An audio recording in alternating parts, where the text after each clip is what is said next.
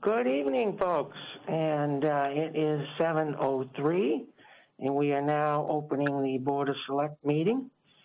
We're going to just read you the open meeting rules here in order to have a virtual meeting pursuant to the government's order suspending certain provisions of the open meeting law, GLC 30A, paragraph 20, as well as the Select Board's emergency order dated 3/16/2020. The Select Board will be using remote participation for this meeting. The audio of this meeting is being recorded and will be posted to the town's website within 24 hours in accordance with the governor's emergency action requirement of keeping the public informed of actions during this meeting. I would ask that all participants remotely attending this meeting please state your name for identification purposes each time you speak throughout the meeting. At this time, a roll call attendance will be taken. Tina, are you present? Yes. John? Present. And Mark is present. And we will now start the meeting, and keeping with the agenda, we would like an update, and just so that we're all organized, when someone presents, as the fire chief is about ready to, I will then ask the clerk of the Board of Select if she has questions or comments, and then I will ask the vice chair of the Board of Select if he has questions or comments. Then I'll make comments or questions, and then I will ask the conference call for anyone else who would like to make comments or questions.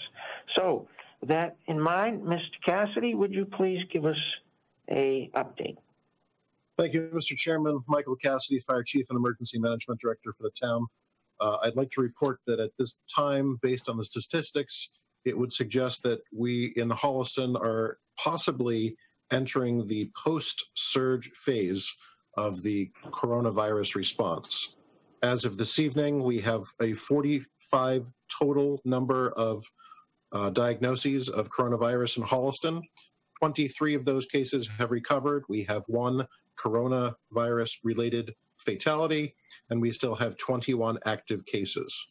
It has been 2 months since I first addressed the board regarding the need to implement mitigation strategies and to implement changes to address, as a community, the public health emergency.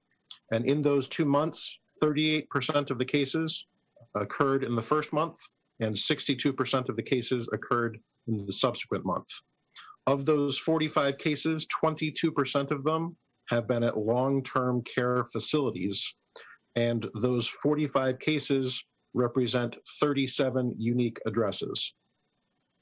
Based on the governor's comments this afternoon at his press conference, we are still anticipating additional guidance from the state coming out no later than next Monday with regards to the 4 phases that the governor has laid out for reopening the Commonwealth.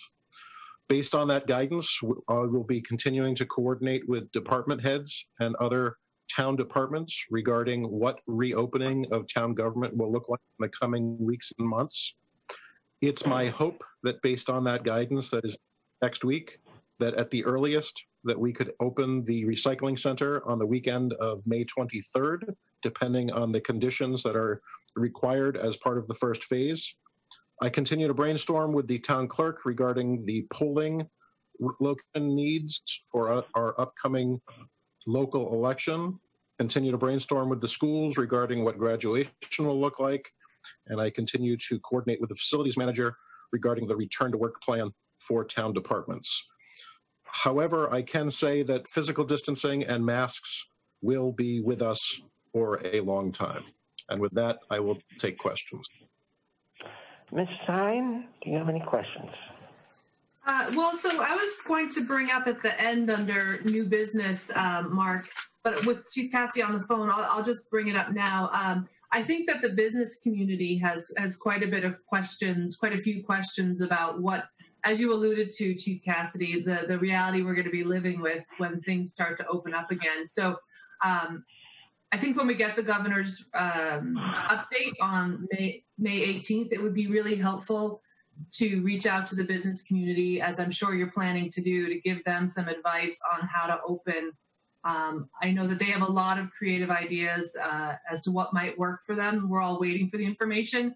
But yeah, I guess I'd put that out there that they're going to be looking for some answers on how they can, number one, recover from the past 2 months of diminished business, and number two, how they can capitalize or make the most of the conditions which we'll have after May 18th. So I just wanted to point that out. Absolutely. And with regards to the downtown businesses and any business in town, it's possible that between now and May 18th, the governor could issue interim guidance, as we saw last week with golf courses. Mm-hmm. So there is a possibility that specific industries or sections of our economy may have the ability to open prior to May 18th. And if there's anything in town that fits in those categories, we, of course, will work with them as we did with the golf course last week. Great. Thank you. Absolutely. John, any questions? Well, to follow up on that a little bit, Mike, you mentioned just moments ago that social distancing and other PPE use are with us for a very long time. But I think the statement needs some context. While those measures may be in our lives for the foreseeable future, it's distinctly possible that our lives may start to reopen as we enter businesses or begin to enter public spaces. We'll do so with these kind of conditions. Is that a safe statement to make, Mike? Absolutely. So we're anticipating that some of the guidance that will come from the governor next week, even if specific industries are allowed to reopen, it will have the requirement for any employee who cannot practice physical distancing from other coworkers or from the public will likely be required to have face coverings. And I anticipate that for a while, any patrons who are going into businesses where they can't maintain physical distancing would also be required to have face coverings. That is correct. Now, to follow up on that, one of the items we've continually discussed every week, and this week, not unlike many others, Mike, I've gotten calls from pitch about the landfill and the use of it. It continues to remain closed. I asked you last week, and I'll ask you again this week, under what conditions do you envision Holliston reopening landfill with any of the social distancing and PPE use that you've just recommended? Are we close? Are we getting there? Give us your insight. So unless something radical happens with the governor's guidance on or about May 18th, I would anticipate that the earliest that we could open up would be the weekend of May 23rd, at which point we could have extended hours. We would still need any patrons that were coming in to use face coverings, and they would need to maintain physical distancing. But the reason that it's closed right now is because it is not deemed to be an essential business. Therefore, that's why it's not opening up, because it is not an essential business. So theoretically, a week from today, we should learn more about the direction that declaration will take and the impact it could have on the town's landfill, for example. That is correct. Yeah, my hope is that by next week at this time, we'd be able to definitively say that the earliest that the landfill recycling center on Marshall Street could open would be Saturday, May 23rd. Final question, Mr. Chairman, for Chief Cassidy. And by the way, please accept my most sincere thanks, Mike, for all the work you continue to do. What folks in town don't know is how consuming this emergency manager job is right now during this time. And by the way, you're our fire chief. So we receive your daily updates. We know how active you are. We appreciate the effort. It's yeoman work. My follow-up question has more to do with making safe work environments for the employees as they.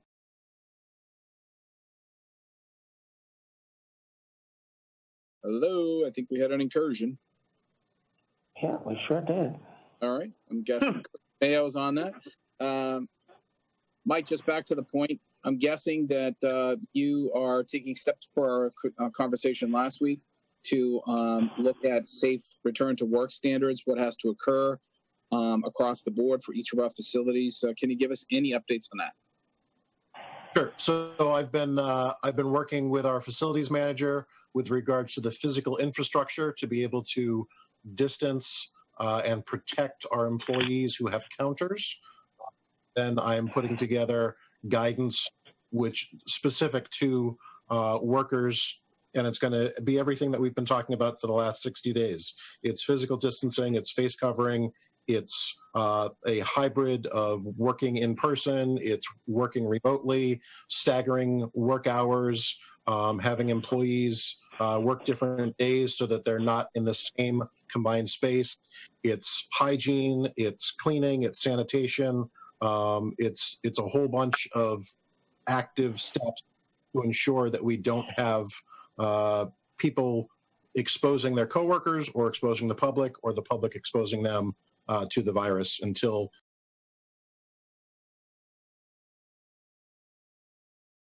Very good. Thank you, Mike. Mike, I had a question.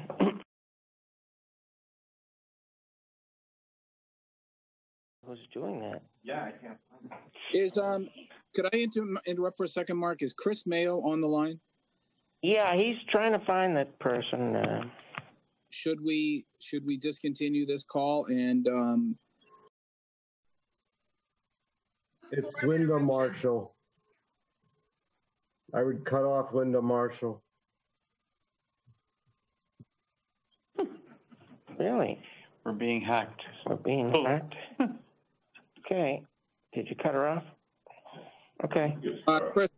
Chris, I'd like to recommend that we discontinue the call and reconvene in a minute with a new password, please. We've been compromised, I believe. I agree. Okay. Thank you. Folks, we'll be back in a minute. Well, we have to kind of announce the password. Yeah.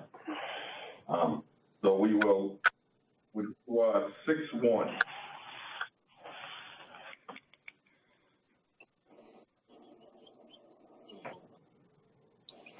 Yeah, I think we got everybody else is normal, but I mean, we have to keep it open to the public. Oh, yeah. Right. I took off the one that was jumping off. Okay. Do you want to try it again? And if it happens again, we'll do something else. I agree. Okay. Let's start again.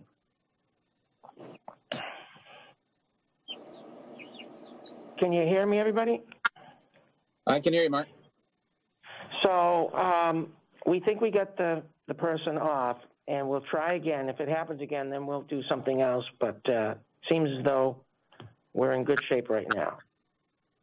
Mark, can I just add that, Mark, excuse me, were it to happen again, we can close the Zoom call to this Zoom meeting to the public and just ask the public to call in on a telephone line, which I believe is up on the website. Is that right, Chris? Yeah. Public can call in for public comment using the telephone line? Yeah. So can we close it? Well, we'll see. Well, if it happens again, we'll. I set up a waiting room, so anybody that comes in, I have to approve now. Okay. Okay. All right. We should be good. So my question, Chief, was I had sent out an email about businesses that have shops that are older in nature, and they don't really provide the 6-foot distance in some of these older buildings for the items they sell and display. Is there a possibility, maybe after the 18th, that we can allow them to use a portion of sidewalks or green space to try to help them? Because it's, some of these older buildings, they're really not laid out. They have all kinds of room, and they're kind of made to be cozy, rustic and cozy and country, and that really doesn't lend itself to these situations. Do you have any thoughts on that? Absolutely. So with regards to some of those smaller businesses that may have a difficult time with the physical distancing requirements for reopening, and if they have outdoor space, that's going to take some collaboration and some creative approaches between our zoning enforcing agent, myself, perhaps our town planner, and perhaps also your office, depending on who it is that licenses any of those individual businesses, as to with regards to any restrictions that are currently in either their special permit or their variance or just our general bylaws. And we want to make sure that any outdoor display and any servicing of the public for sales don't interfere with ADA requirements in regards to access on the sidewalks. But we can absolutely look at individual businesses and try to be as critical while maintaining safety and the distancing requirements. Great, thank you. So we'll wait until the 18th for that as well. Any questions Yes, from... and if there's a specific business and they've got questions, I'd be happy to chat with them ahead of time. Okay, great. Stacy, you have a question? Stacy Raffi? Yep, good evening. Thank you. Actually, this is just a comment. We've had this comment, we had this conversation in a school committee meeting, but I think sometimes we have different audiences. So I just, on behalf of the Holliston Public Schools, really want to take this opportunity to thank Chief Cassidy for all of his work in partnership with us in particular, but all that he has done for the town during this crazy time. You know, if I'm going to be in a crisis, Chief is the one who I want to be in the crisis with. His demeanor, his calmness. We thank you so much, Chief, and our students and families thank you as well. So I know it's tough, but we really appreciate you. Thank you. Thank you, Stacey. Thank you. Anyone else have any comments? Okay, we will move on to warrants. Tina, do we have a warrant? Yes, tonight's warrant for Monday, May 11th, 2020 is for $800,158.49, of which $157,961.27 is the town payroll. Okay, great. Do we have a second? Second. All those in favor? Aye. Aye. Aye. Roll call. Roll call. Tina, aye. John? John, aye. And Mark, aye. Okay, thank you. Moving on to public comment, Mrs. Hine. Yeah, I have two things tonight. The first is a letter drafted today by our DPW superintendent, Mr. Sean Reese, in response to some community concerns over water quality as that relates to some groundwater this weekend and the scheduled hydrant flushing. So I'm just going to go ahead and read an abbreviated version of the letter that Mr. Reese submitted today to the board and to the town administrator. It goes as follows. Due to the COVID-19 pandemic, annual spring hydrant flushing has been delayed, in large part because the majority of residents remain at home. However, the water quality to many neighborhoods in town has become unacceptable. Beginning on Wednesday, May 13th at 8 a.m. and continuing Monday through Friday for 4 to 6 weeks, water hydrant flushing will begin. Prior notification of the flushing will be posted on the town website and Facebook page. The reverse 911 Blackboard system will also provide notification along with the electronic message board and this current select board meeting. The town webpage will be updated daily with the hydrant flushing schedule. Some changes are expected. Again, those changes will be posted daily on the town's website. Please be aware that you may have colored water for several hours if your neighborhood is being flushed. It will clear, but if at all possible, avoid usage at that time to minimize disruption to your own household. And then he goes on to say, hydrant flushing is important to maintain the integrity of a water system. Holliston continues to experience water quality issues that are below the standards we have come to expect. The design of the new water filtration plant is near 60% completed. Over the next few weeks, the Select Board will be updated in greater detail, including funding options and groundbreaking dates. The bid opening phase is on track for November 2020, with an operational plant in early 2022. So that's the first of my public comment. Residents may have questions, and I can refer back to it, Mark, if they do after hearing that. The second is an update from the Holliston Community Action Fund, and it's to announce that they are currently offering $80 gift cards to any resident experiencing COVID-19 related loss of income. Also, if the gift card that a resident receives is $80 gift card, if it's used at a local business, the resident receives an additional 20% off of the purchase at that local business. And information can be found at HollistonCommunityAction.org to learn more. And that's all I have, Mark. Excellent. Thank you. That's a great program they come up with.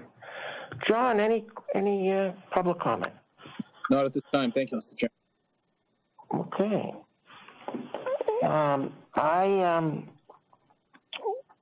I would also just like to thank all the hardworking first responders that we have living in our town, and the nurses, and several we have in our town. And hats off to all of you for all that you do for humanity. And I think there's a lot of people that feel the same way as I do, is that we're overwhelmed with your professionalism and your caring for others. So we want to thank you. Any other public comment from the conference call? Anybody at all? All right. A report of our town administrator. Thank you, Mr. Chairman. Just a couple of items here to update the board on. Thanks to the good works of Chris Mayo. Last week we submitted the fourth Green Communities grant application. It's the fourth submittal, and we're looking to improve our efficiencies at the schools and at the police station with this grant application. Wonderful. So it'll be probably several months before we hear about the results of that, but we're looking forward to that, and hopefully we'll get funded again in the coming months. We had a very good conversation last Friday morning, conference call with our sustainability coordinator, and he is on your agenda next week for an update. Great. So you'll be hearing from Matt Zatek next Monday. The governance committee is now at 3 appointees out of 5, which means they have a quorum. I'm not sure yet exactly when they're going to be meeting, but the final appointment letter will be going out this week, and they'll be ready to get going on their mission. I had a message here from DPW that Hill Street will be closed from May 18th through the 20th, May 20th. And starting on May 20th, Central Street from Fisk to Washington, and Ashland Street from Concord Street to the Ashland Town Line. So there'll be delays that should be anticipated, and detours will be made as necessary. Finally, I received notification, I believe it was from the state, that the Signs and Lines project has been completed. Thank you to Sean Reese and the Department of Public Works. You could read to part of your report. Okay. Thanks to Sean Reese and the Department of Public Works for getting that completed. I'm sure that Tina is happy about that as well. Right, Tina? I couldn't unmute myself fast enough. I'm thrilled. Thank you. Okay, you couldn't hear that. Okay. I have a message here from, this is a message to Mark Aronian last week. You requested a cost estimate for the water main break that occurred on Friday afternoon, May 1st on Winter Street. The overtime cost was $1,048.41. The equipment cost was $800.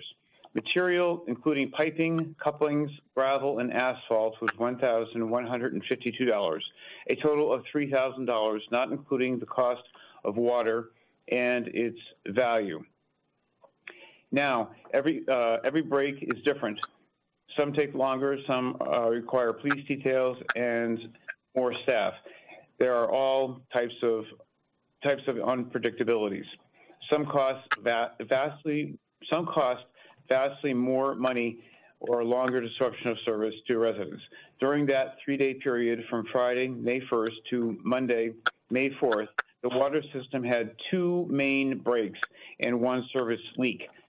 That is an unusually high number, but the fact remains that the system functions 24 hours a day and is always in need of attention and repair. It is important we continue to emphasize the need for new water treatment plant and water main replacement. Respectfully, Sean Reese, Director of Public Works. Thank you.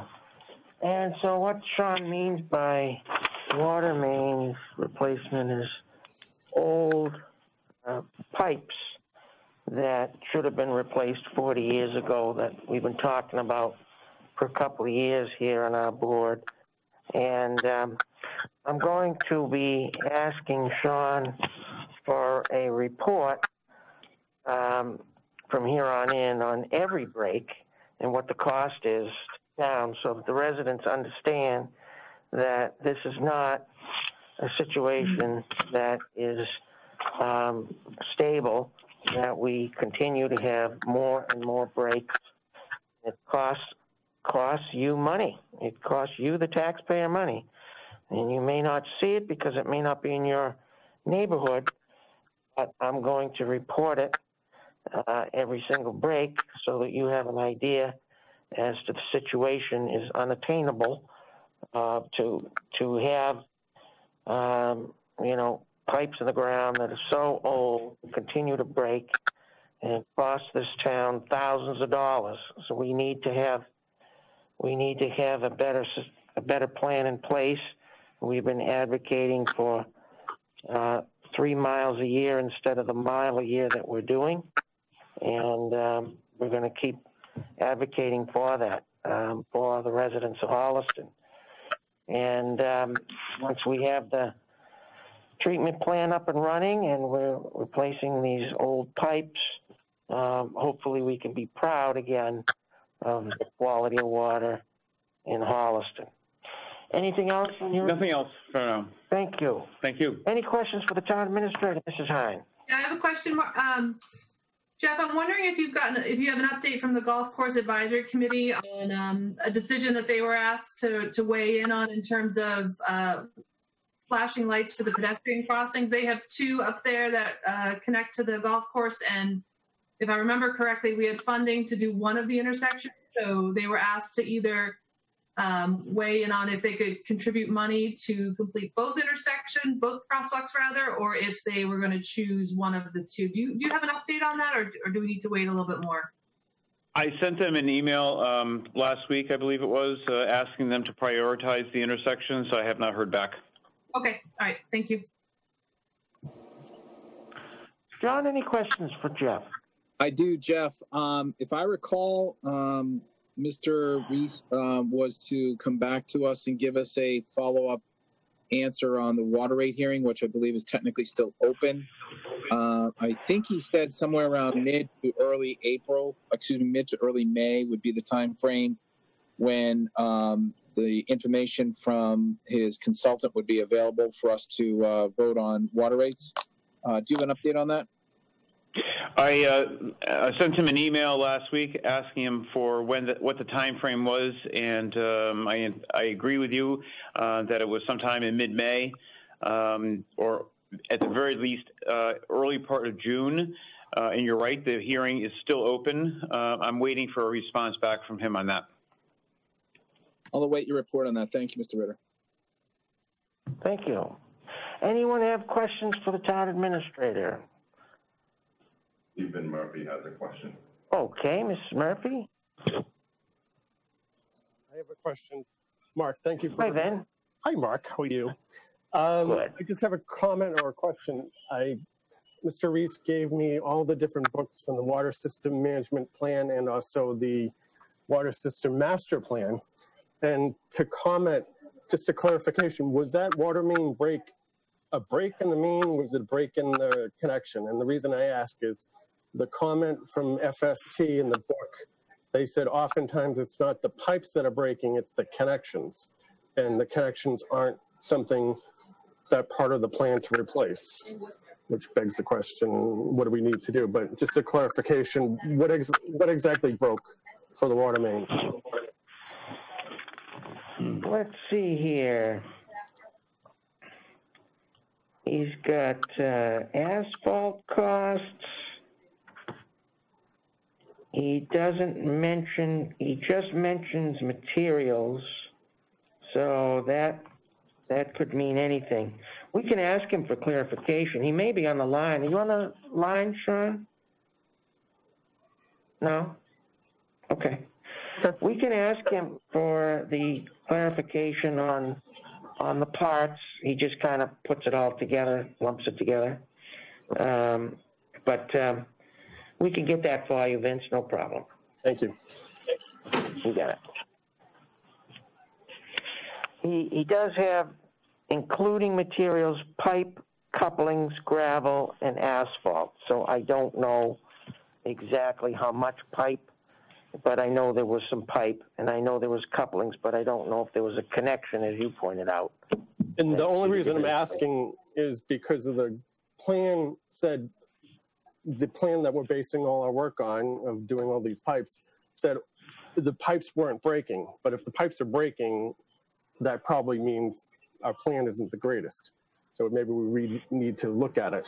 You know, part of that argument. So I'm not disagreeing with you. I think we need to have a plan in place for the water pipes. I assure you. Absolutely. Yeah, and as I say, he only lists materials including was pipe, couplings, gravel, and asphalt. So I can ask him to break it down some more for you.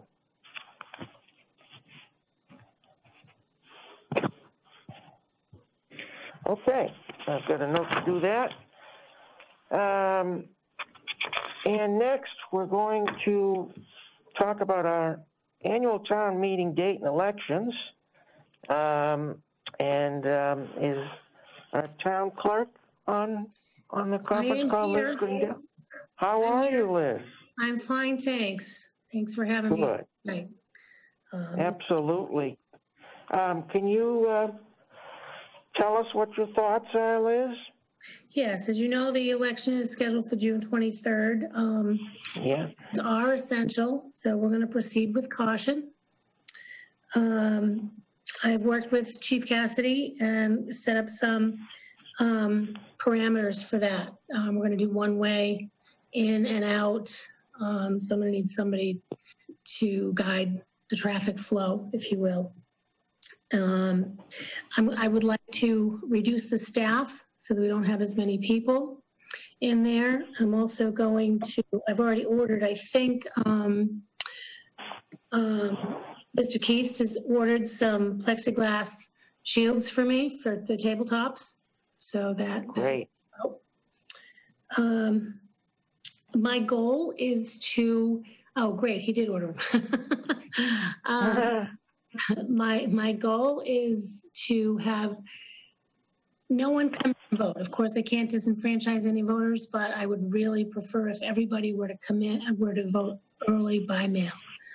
The applications are on the website, and I think that would be the best practice for everybody. It would be safest for all. Let's see. Oh, and what I'm asking you to do tonight for me and to consider, given that we would like to have everybody vote by mail, I would like to reduce the hours of the election. And per Mass General Law, Chapter 54, Section 64, that can be done with a vote by the Select Board. So I'm asking you to do that. I would like the hours to be from 12 to 4. So if you have any questions on that, please, I'm open to discussion. Okay. Tina, do you have any questions? Yeah, Liz, I know that you put a lot of thought into this decision and are making it with all of that in mind for the best decision so we can go ahead and run this election, which is important. Do you see any risks or do you have any concerns about shortening from a full day to 4 hours? Like when you kind of go through is anything lost in your mind, or like what are your concerns over dropping from a full day to 12 to 4? Well, I did a 5-year average of an annual town election, and in the last 5 years, we've had ballot questions, we've had races, and the average is 13% of the voters. So it's not usually a big turnout. We've had 137 so far, which is what, 9%, I think, or 9%, something like that. Anyway, so the ballot applications are coming in. I think the community feels the same way about not wanting to go into the polls. Another issue I might have is actually getting poll workers. My staff is making phone calls, and a lot of people are bowing out. Okay. So that can be an issue as well. So you're seeing voter concerns about showing up to actually poll in person. You're hearing some concerns about a preference to vote by mail. Yes, I'm strongly encouraging that. Right. Thank you. That's all I have. Okay. Mm-hmm. Yeah. Any thoughts on it? Yeah. Okay, John, do you have any questions? Just a couple of things. Liz, 2 questions. Number one, in a recent conversation, you gave me some feedback on another local election. I think it was in Medfield. If you could speak to those details. And my second question is, do you envision this modified town election environment to also have any restrictions on candidates, for example, who typically meet outside the polling place that try to interact or converse with voters as they enter and exit the polling place? Do you see some prohibition on that? Is that something you would extend that to? Okay, first in Medfield, yes, there was an election. I think it was on May 5th, and they had 640 something turnout total, and of that, only 122 people came in and physically voted. And they were there all day, and they did the full 7 a.m. to 8 p.m. with only 600 voters. So that's why I think the reduced hours would work well for us. And as far as the candidates, as long as they are practicing social distancing, and I don't see any prohibition on that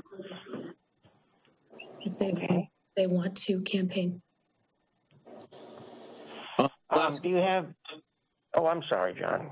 Go ahead. A quick follow-up. I would imagine, Liz, that whatever you put in place for June will be something to build on for upcoming primary and general elections.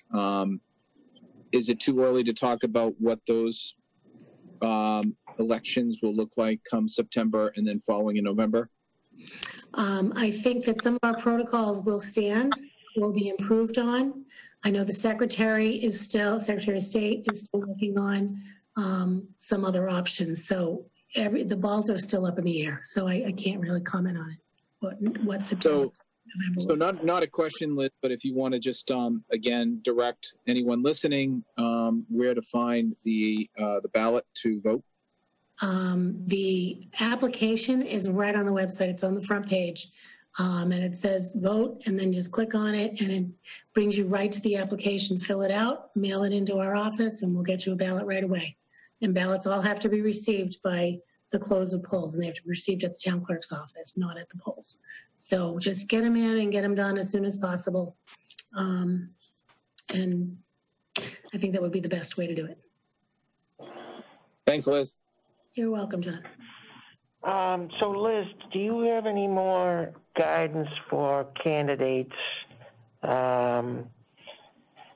Obviously, they need to keep this 6-foot distance away from others. but usually we have people standing out by the corner with signs, and usually people congregate. Do you have any recommendations for the candidates so that they can maintain safety? Well, there are laws that pertain to campaigning out there, so they have to stay 150 feet away from the entrance. So that's why they all congregate over there by that what is that wall over there. And as far as maintaining the 6-foot distance, they have to be responsible themselves. You know, we'll come out and check and make sure, but we hope that everybody is taking care of themselves. The one thing that is regulated as well is signs must be held.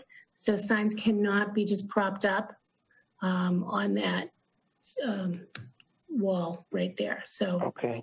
They would have to be there in person. Okay, that's good to know. And so what would you need from us? You need a motion for the change of the time for elections, 12 to 4 p.m., but we don't really need to vote on the date because we already established that. Correct. Okay.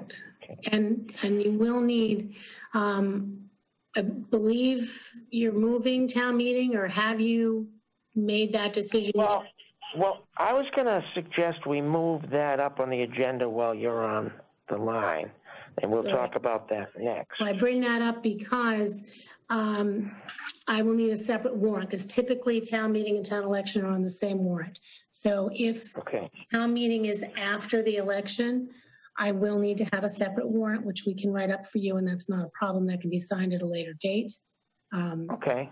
But this vote, yes, I'm asking you if you could do that for me, please. Okay, so we'll do this vote, and then we'll go right into annual town meeting date. And so, well, we've got you on the line. Does that sound good to everybody? Yep. Okay. All right. So I'll take a motion, John. So if you could articulate, Liz, the language you'd like us to use in this motion, please. The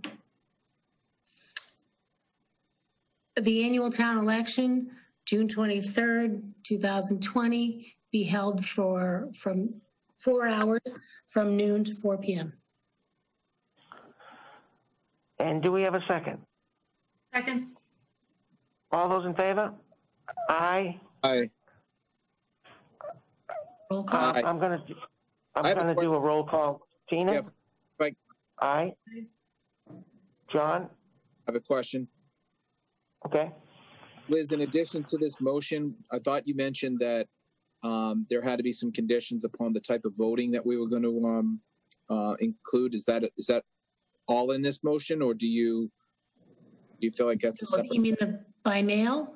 Yes, ma'am. No, that does not have to be in there. That's okay. All right. Thank you for the clarification. You're welcome. Mark, so that's a second on me. Okay. All those in favor? Aye. Aye. Okay, that passes. Roll call. You got that, Jeff? You want roll call? Yep. Okay, Tina, roll call. Yes. John? Aye. And Mark, aye. Okay. All right, let's move on to annual town meeting date. Well, we have Liz on the phone. So it's pretty clear that we're not going to have information from the state as far as the assistance that they give our town or any town for that matter. And I did talk to Pooja, who is the assistant for Senate President Spilker, and she indicated that it would be a while before we know any numbers at all. So I'll open it up. Tina, you want to start? If we're discussing moving town meeting, I really don't feel any sense of urgency to make a decision. I understand our town clerk is saying, and if it's helpful to suggest that it will be later than the town election, I'm comfortable saying that I think that is a very smart move to strongly consider a town meeting that is after June 23rd. But in terms of setting a date, I really feel like there's a lot more information that we need to have before we go ahead and do that.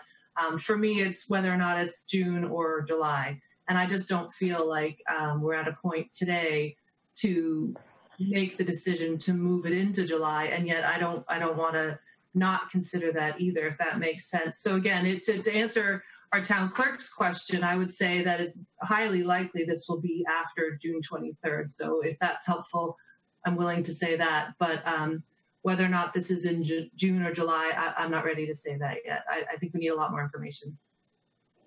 John, your thoughts?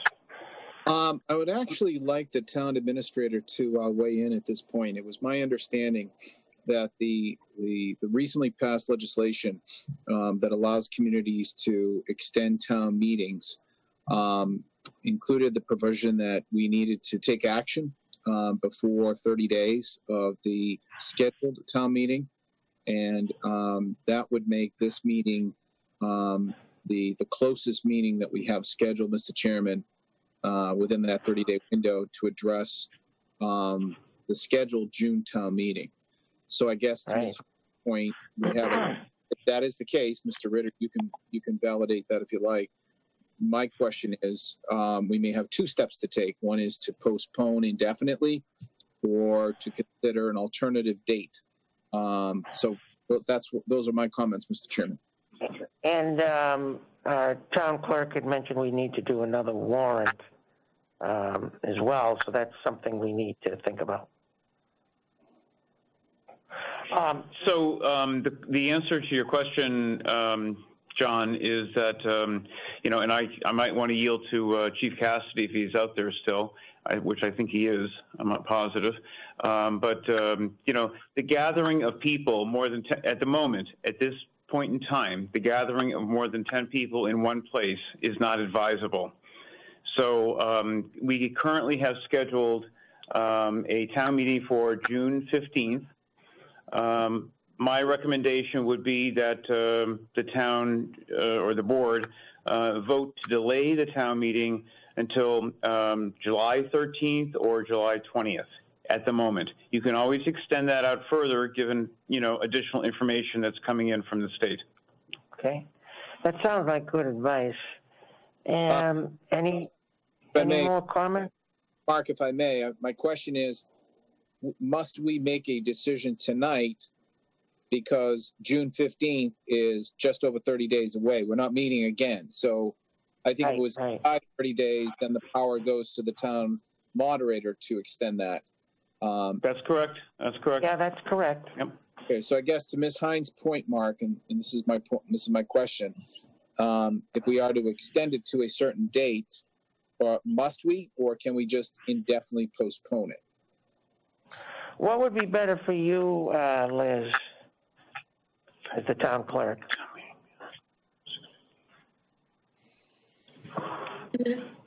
Sorry. That's all right. Either way, for me. Would you rather have a firm date, or does it not matter to you? It doesn't matter to me. It's completely up to you. And doing the separate warrant for the election is really quite simple. So it's not a big deal. Okay. So I guess I would just jump back in again, John. I guess to be on the safe side and the conservative side, today is May 11th. Our projected annual town meeting is on June 15th. I guess I would recommend that you vote to extend it until at least July 13th. That way, you retain your authority as the board, and not you don't usurp it, I guess, to the moderator at this point. So Tina, any comments? Go ahead, Tina. Sorry. Yeah, I mean, I'm not comfortable with putting a stake in the ground on a date. I hear what Jeff is saying about it doesn't have to be the July 30th, but My preference, I think, at this point, if I'm following the conversation correctly, would be to definitely postpone it for the time being and to set a date at a later date. Jeff, am I understanding your comments correctly, that that's an option you're recommending? Yeah, that's basically correct, yes. You had said to at least until July 13th. Yeah. July 13th or after. Yes. Yeah. Was what he said. Well, John? I understand what Tina's saying. I think we can achieve both her goal and ours, and I'm thinking the 20th would be a better date, July 20th. I want to point out that last week we asked the Finance Committee to give us their opinion, Mr. Chairman, on their thinking, because the warrant is our warrant, but the omnibus is, the financial pieces are their domain. And I believe they universally agreed for a postponement beyond June. They were on board. So with that in mind, and with our own sense that we still don't have enough information to make a clear FY21 budget a reality, I think I'm comfortable making a recommendation to move town meeting to July 20th, with the provision that we can always change it to Tina's wishes. Tina's hope is that we have some flexibility, and I'd like to think that we can play with that as things go forward. The second part of this, of course, is following the vote to hopefully vote to extend it again into July. We must undertake the task of preparing and handling a 1/12 budget, Mr. Chairman. And that'll take some time as well to make sure we get that right. We'll have to involve council, as I believe he indicated at his meeting with us last week, that the Department of Revenue Division of Local Services had not yet released guidelines for communities submitting those 1/12 budgets. So that's work that has to happen following any vote for an extension. Right. And right. I think I was being difficult before, Mark, John, and Jeff. I've just become friends again with my calendar here, and I see that it's either Monday, June 29th, or Monday, July 6th, rather, and that's the holiday. So I get it. I agree with John. The 20th gives us the opportunity to meet on July 13th before town meeting. I think that's fine. Yeah. I wasn't looking at also. Yeah, I see what you mean. Yeah. And it gives us some time to gather more information too. So I'll take a motion, if you'd like, to extend the annual town meeting. John? I'll make a motion to extend the Holliston annual town meeting from June 15th, 2020 to July 20th, 2020. Do we have a second? Second. All those in favor? Aye. Okay, that passed unanimously, and now we have to do roll call. Tina? Aye. John? Aye. And Mark, aye. Okay. Thank you, Liz. I'm glad we're able to do this so you don't have to wait till later in the evening. Thank you. Thanks for having me. All right. Talk to you soon. So early, too. You got it. All right. Next on the agenda is the school committee capital requests. And we'll go to Stacy. Good evening, and thank you for inviting us to the virtual table this evening. Hope everyone is doing well. Mark, if I may, I've asked that Lisa Koshin and Andy Morton and Anne-Louise Hanstead, who make up the budget subcommittee of the school committee, if they could join us, if that would be all right. Absolutely. And I'd like to pass the baton over to them, if that's okay. Sure, absolutely. Hi, this is Anne-Louise. How are you? This is Anne-Louise Hanstead. I'm chair of the school committee's budget subcommittee. And over here in square number 12, we have Andy Morton. I'm not sure. That's like Hollywood Squares. So we just wanted to give you kind of a preliminary update because like you, there's so much in flux that we are in a difficult position trying to lock down, frankly, on capital in particular. So several weeks ago, and forgive me, I probably grabbed this date, either Dr. Jackson or Mr. Boudet will have, I'm sure, we adjusted our requested operating budget down to basically hold steady as she goes. So with really no material increases for FY21. And even that was now, I'm going to say, a solid 6 weeks ago. And the world has changed. We have not revoted our capital budget for a few reasons, and I just wanted to share those with you. And it's not because we think the budget as it was established in early March is at this point appropriate for FY21. First and foremost, initially we had a lot of discussion around several of the line items, and the feeling was that as the economy shifted, actually some of the capital projects would become more affordable, because typically in a down economy, you can take advantage of much lower costs in materials and supplies. Labor costs tend to lag. So, I don't know, and we have to kind of work with prevailing market wages. So I don't think that's where we would see significant savings. So that was one consideration, and we wanted to hold out to get a better understanding of projects that potentially could be completed over the summer, that were on the list where, a meaningful savings to the town could be accrued by pursuing them. And that may sound counterintuitive in a down economy, but those savings, if they're significant, could accrue to other advantages and opportunities. I think at the time of that decision, again, it was a while ago, there were a few major projects on the list. And at this point, we've looked at them, and there would be some savings, but they aren't significant enough, I believe, to warrant, moving forward with them. So maybe that'll be reassuring to a number of you. And I can have Mr. Boudet go through those. But the second reason that we have not locked down a number at this point is that after much discussion, we have decided that we still need guidance on what the reopening is going to look like. I can hear her. Can you hear me? No. That's better now.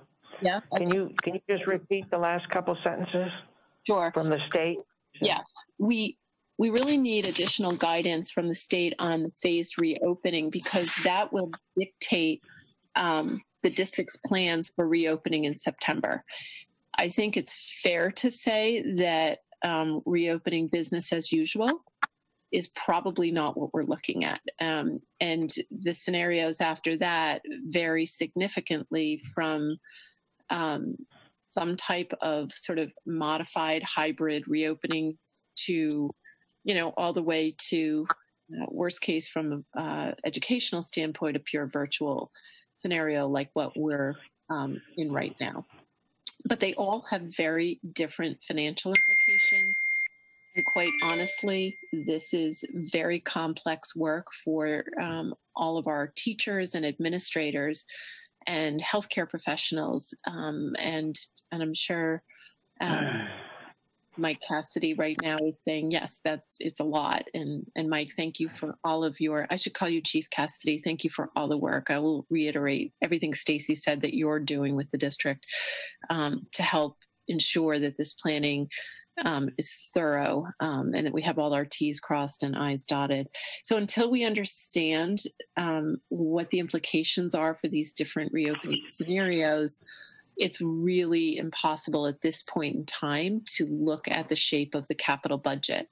We could be looking at purchases for PPE, for teachers, for students, et cetera. There could be a need for additional technology. There could be a need for additional staff. It's hard to say where buses are, et cetera. So until we understand better the implementation plan, we can't map out the budget implications precisely enough to lock down on a capital budget. So I hope everybody understands that, and we're open to questions. I know the next question will really be around timeline, and I think it's difficult, but we need to be patient and give our administration the time that they need to work through all of this with the emergency management professionals. And that probably is going to take, it could be a month, it could be 2. Right. And we will not know, frankly, which one of once they map out the scenarios, we're not going to know which one we go with until probably very close to school opening.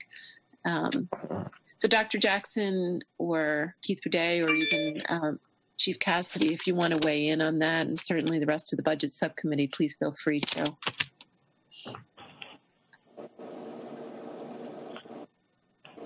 Anybody? Go ahead, Tina. Okay, I have a couple of questions.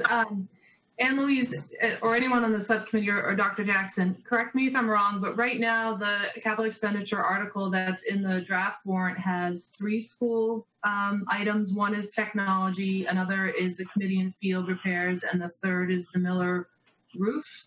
Do I have that correct? That was what was submitted as of March? Yeah, those are all the items in there.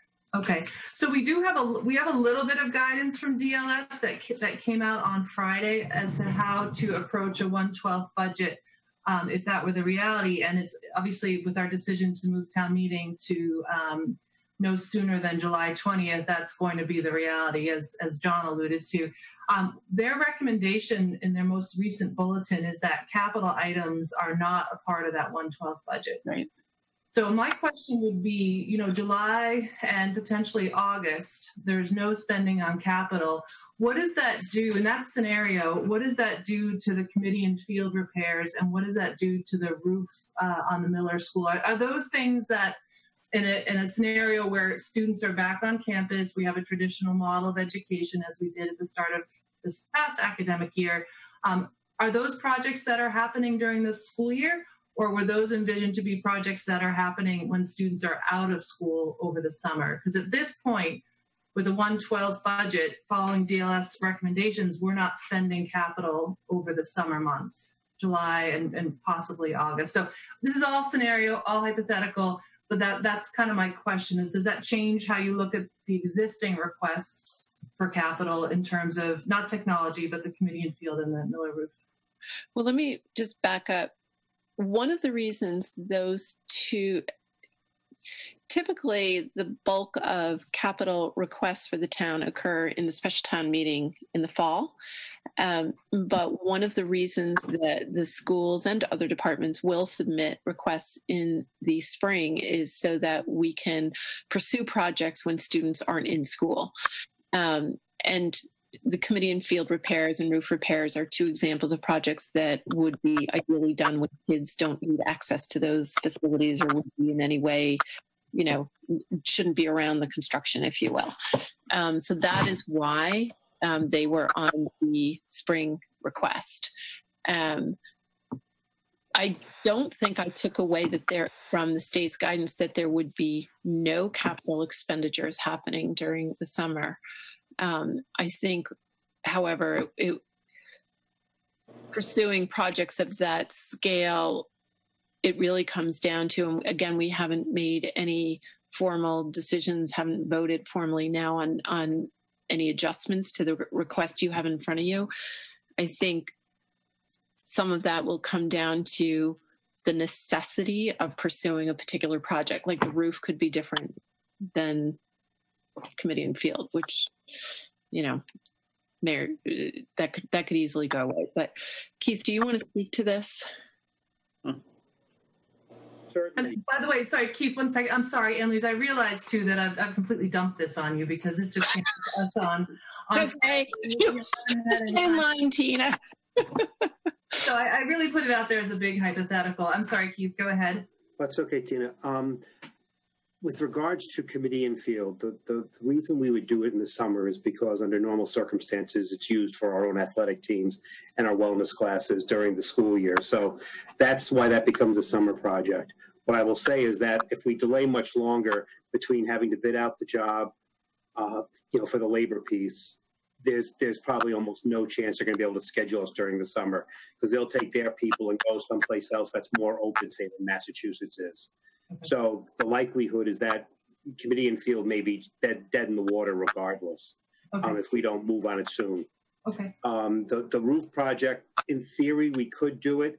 The major section that needs to be replaced is over the cafetorium. If we were to, it would be something we could do in theory when school was in session.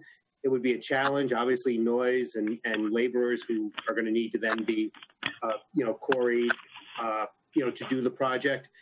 So could it happen in the fall?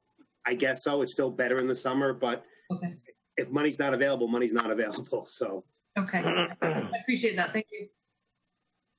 John, questions? I do. A quick follow-up for Keith. Keith, have you folks heard from MIAA about any kind of planning for fall sports at this point? Are they talking about scheduling them or not? Are there any discussions at all? No, we haven't had any. We haven't heard. I don't think have you heard anything, Brad? Because I have not. No, they are. Heck, they just canceled spring sports 2 weeks ago, so.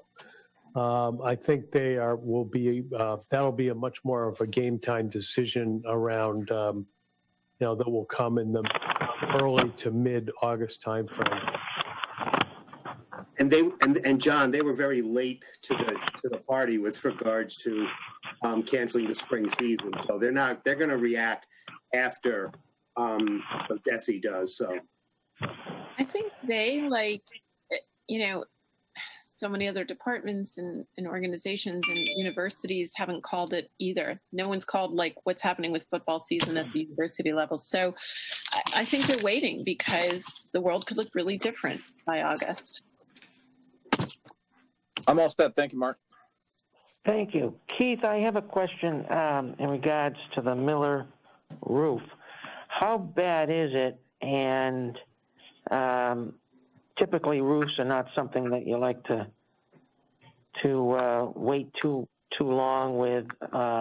Moisture can get in, ruin insulation. We can have mold. How bad is it? And should we contemplate trying to come up with the funding for this in another way? Mark, the roof isn't leaking currently. The underlayment is soft. So if you go on it, you can feel that it's starting to give there. So it's not leaking yet. Okay. We're not to the point of tarping it. So, okay. There are risks involved with waiting. If we had to go forward on an emergency basis, there's obviously funds that could be available either through the town set aside for buildings or reserve fund transfers or funds from the schools if we had to be replenished at a later date. So there are things that can be done kind of on the fly if necessary. It's better to set aside the money up front, but right. Right. Trying to remember how much that item was. I saw it at one point. Do you remember? We had a $94,000 quote, but it was not a prevailing wage quote.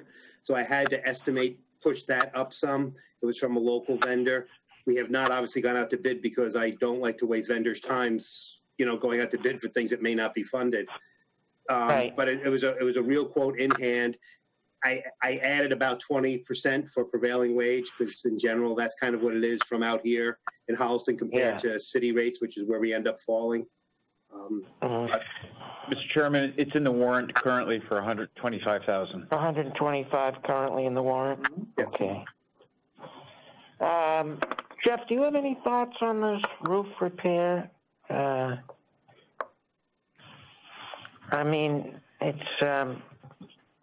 It's not like the other capital requests at all. This is protecting a town's asset, and And this also has to do with safety and. I mean, my feeling is that it's a relatively small amount of money. You have the money in the already, allocated for the capital expenditures. I would do it myself. That's what I would do. Okay. So you'd keep it in the warrant? Yes. Yeah. I agree with you. I don't think things like that should be pushed off. If it's spongy now, we don't know what's going on under there. It could get a lot worse. And we've had our problems with roofs in this town. Just like I've said many, many times, if it was your house, what would you do? Right. Right? I mean, look what happened with the library, and we're so fortunate no one got hurt. Right. With that roof. I would do it.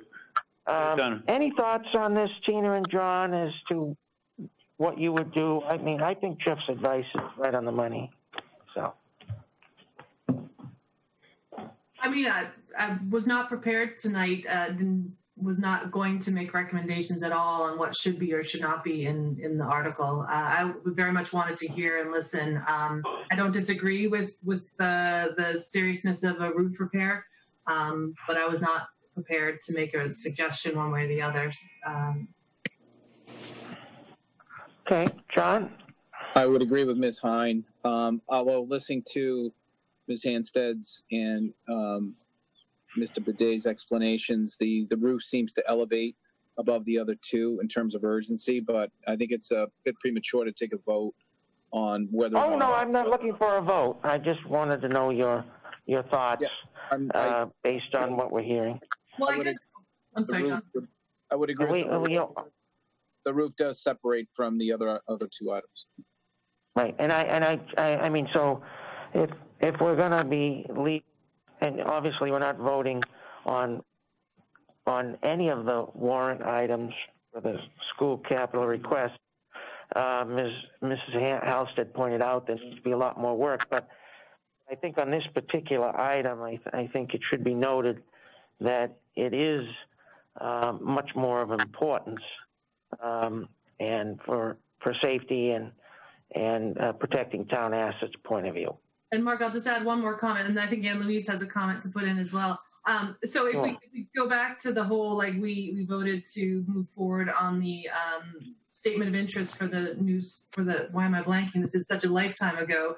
The new high school building, maintaining the property, maintaining school, although not the high school.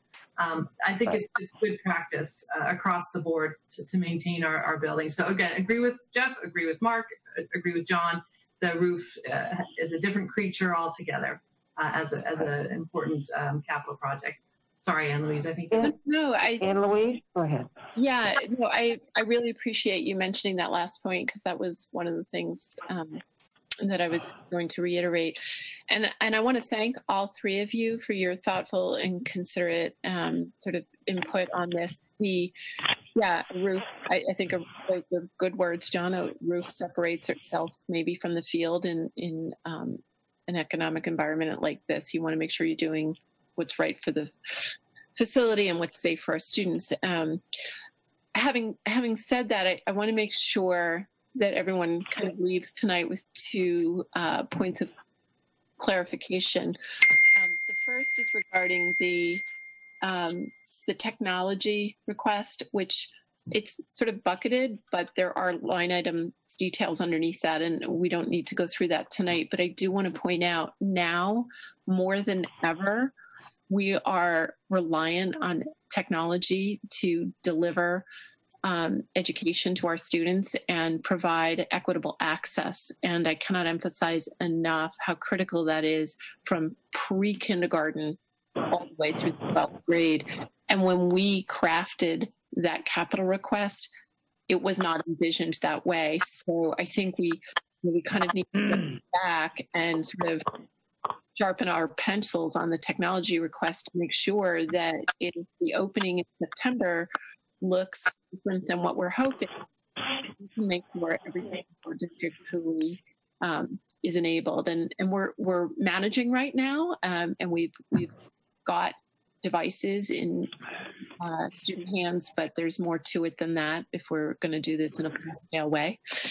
The second point, again, is just that What's not on that request right now are the things we don't know about, and I'm frankly more concerned about those things. So I just want to leave room in your hearts and minds that we may come back with some additional items. Maybe, the field gets jettisoned and other things arise, but that's what's got me more concerned. Okay, great, thank you. Anyone else want to talk? Okay, thank you very much, and we'll wait for you to gather more information. And you wanted to talk to us about the capital request policy itself. Were you able to get something to Tina that she could read? Yeah, I shared it with all of you, actually. And I want to apologize because, well, first off, I know this wasn't exactly on your agenda tonight, but it seemed relevant to the capital discussion. I also didn't have a version of your policy that I could edit directly and offer suggestions on, so I took the liberty of retyping the content, and that's what I shared with you. So it's your content, word for word. And really, it comes down to just two changes. First, as a bucket, I just took the liberty of noting those areas where you could change your reference from selectmen and et cetera to select board, now that we've evolved into a agenda. Right. Yeah. So I just made those references because I happened to note them. Sure.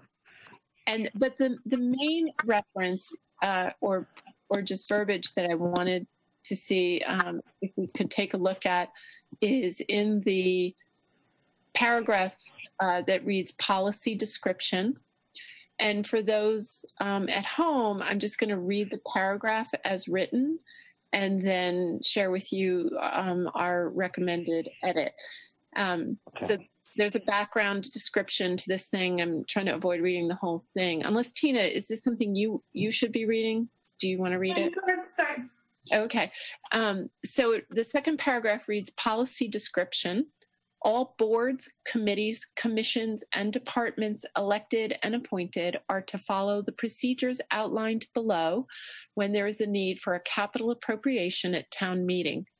Failure to follow these procedures will result in your request to be stricken from the town meeting warrant before publication. And then it goes on to describe 5 different specific procedural requirements with respect to timing and what's reviewed by when and submitted, et cetera, and voted on.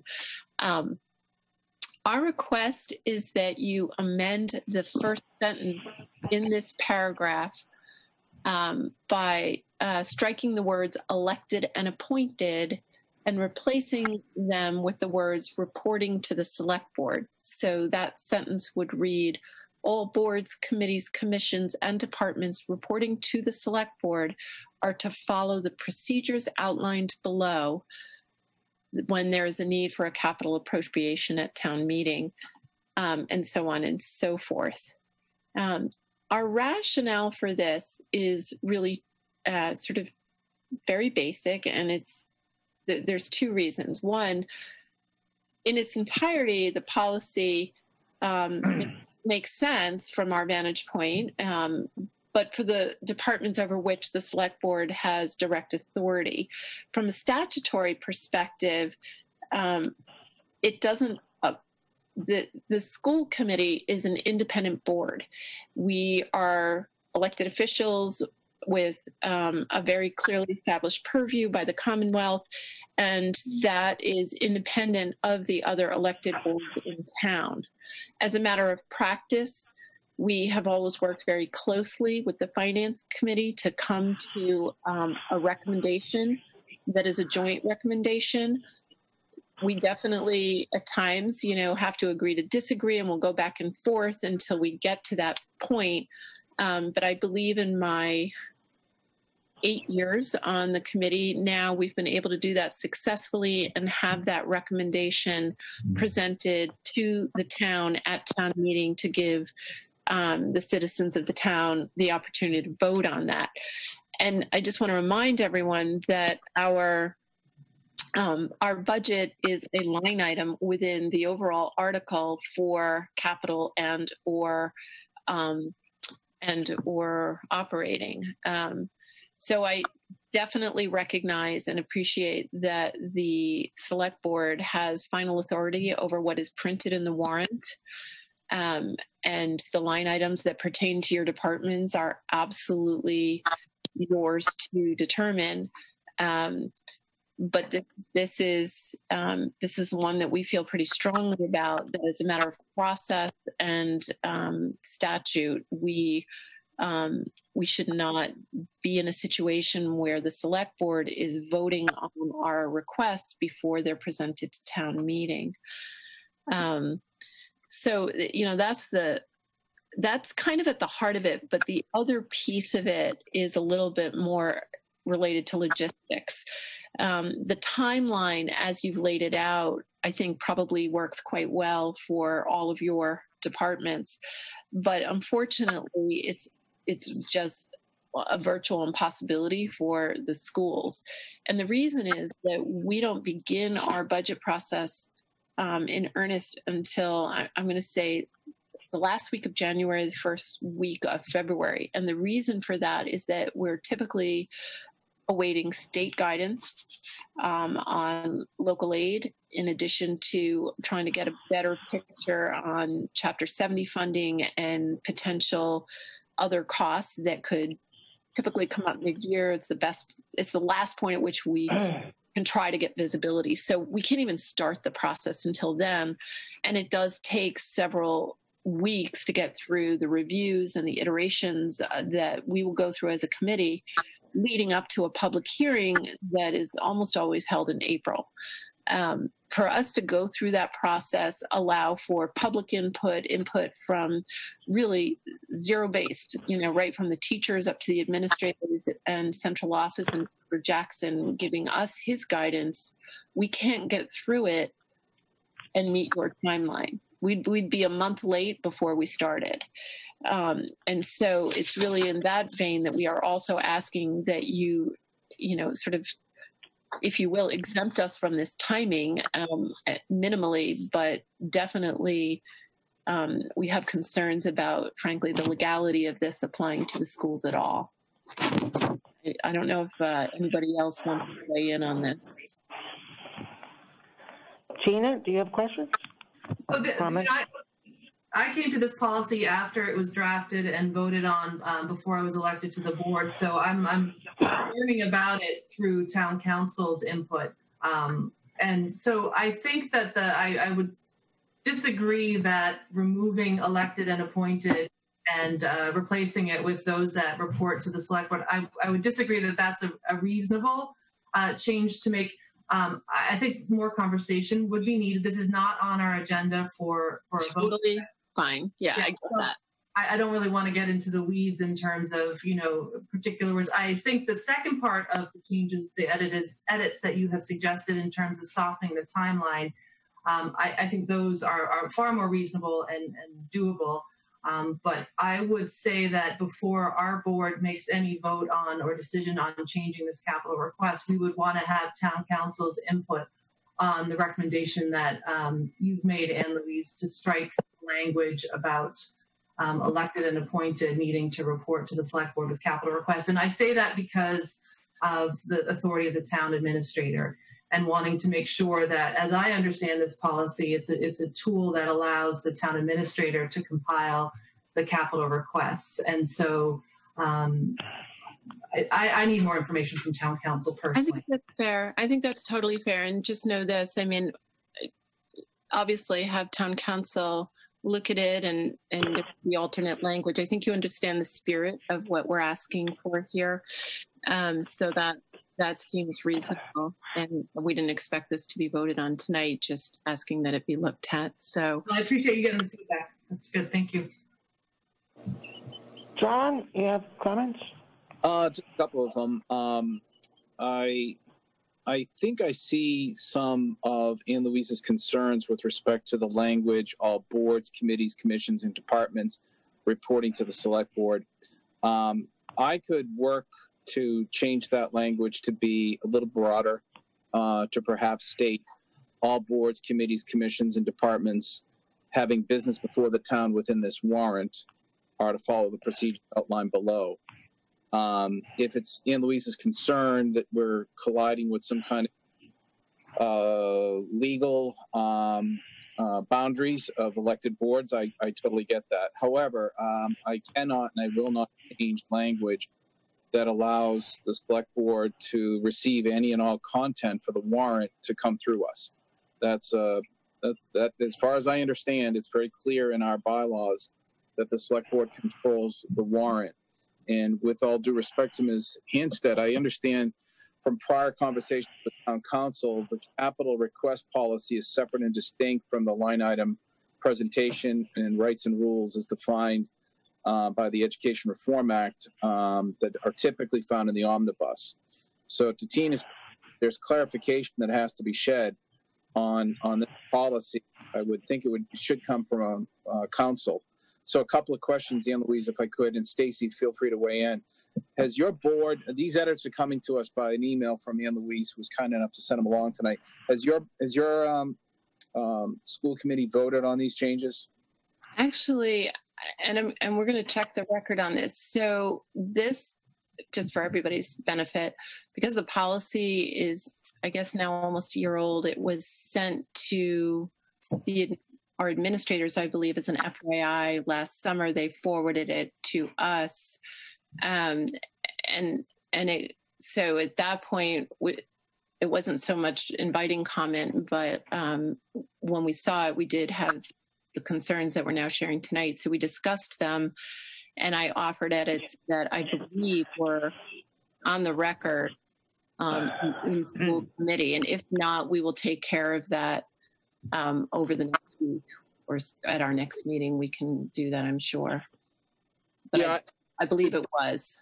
To your chairwoman, Stacey, I just recommend that your committee, have a chance to vote on any changes that come our way. And also, to the extent that you folks have access to your own legal team to look at what kind of collision this policy might have with your boundaries, as Ann Louise pointed out, go for it.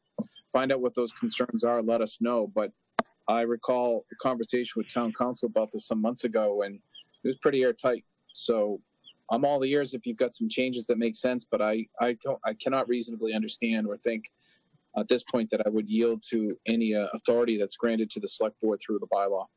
Yeah, and just to be clear, I'm not suggesting that you don't have the authority that you have for any articles in the warrant. That's not it at all. It's a line item provision on our input to that capital request. So there's a subtlety there, but we will check with council. I'll make sure that I present this to the committee at large, and then Stacy, will communicate back to you any voting changes.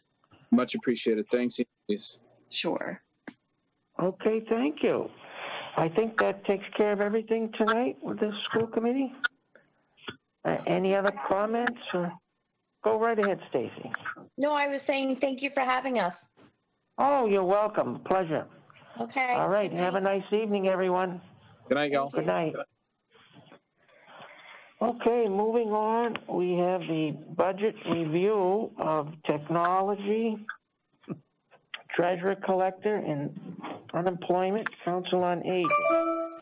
And so we have them in the agenda backup file, but I didn't know if there was someone from technology. Chris, if you wanted to weigh in on the budget. Sure, I can give a brief overview. Sure. Basically, to come in at the 0%, I took $100 off of my office supplies since I don't use a lot of office supplies, so I basically cut that in half. I removed one computer from the new computer purchase line item for next year from the police department to save $561.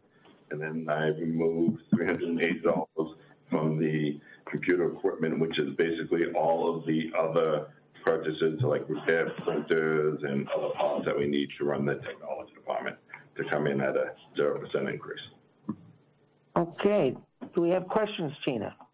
Yeah, Chris, it's not necessarily related to the changes that you've made, But just following up on that conversation that we had with the school committee and capital requests, we actually didn't talk about it too much, but one of their capital requests is for technology, and it's for their, they have a strategic plan for replacing devices and upgrading devices. It looks like on your budget, you have about $8,000. It's line item 58700. Have you ever talked to the finance committee about using capital for these upgrades? Sure, Tina, the line above the 58,500, that is the plan that was put in place about 3 years ago. We replaced 30 computers a year plus one server. Okay. So that's the 37,915. So the FinCom wanted to get into a process of replacing basically 30 to every 6 years. We kind of turn over our inventory of computers and servers.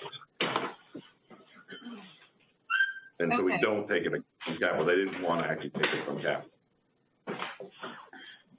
Sorry, just for one more time. This is for computer upgrades and replacement costs?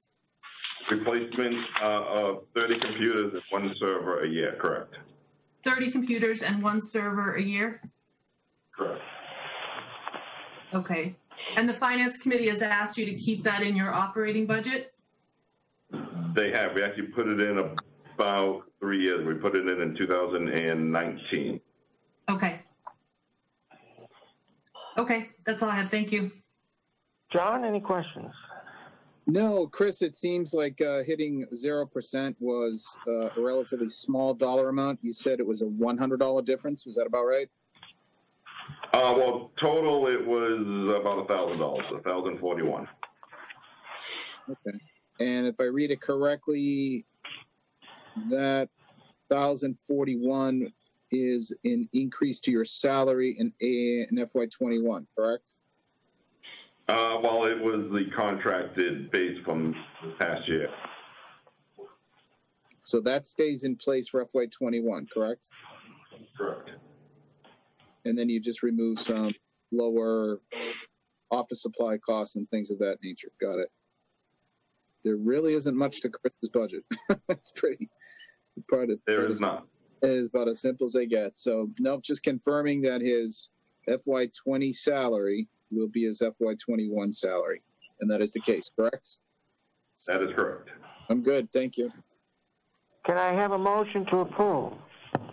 Motion to approve the revised 0% budget for the Chris Mayo's technology department. Do we have a second?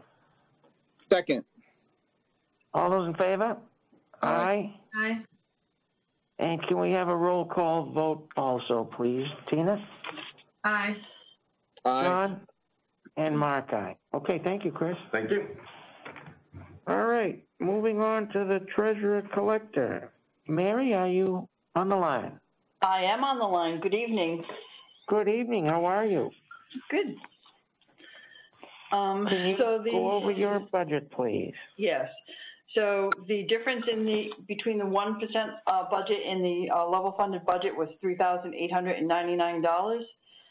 To achieve level funded, we reduced personnel services by $2,244, and the balance of $1,655 came from the foreclosure legal line. Right. Okay. Any questions, Tina? Yeah, Mary, what is the impact of reducing those personnel services? What does that look and feel like? All of my ladies are on step raises. Last year we had people who left us that were at higher steps, so we were able to absorb it better than probably most departments. Okay.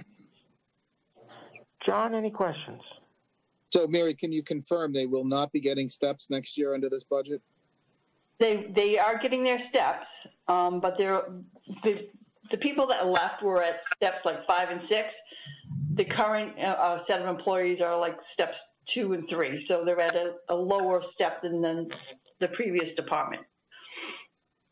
Okay, so from a salary perspective, they under this budget they'll get what they got in FY20 and steps only, but no COLAs or anything like that. Correct. Okay. The only questions I'll have for you, Mary, are under the unemployment claims. So I'm good on your budget right now. Okay. All right. Well, let's do a motion for Mary's budget first. Move to accept the treasurer collector budget as amended to meet the 0% guidelines. Second. Do we have a second? All those in favor? Aye. Aye. And Tina? Aye. Aye. Okay, roll call. Tina? Aye.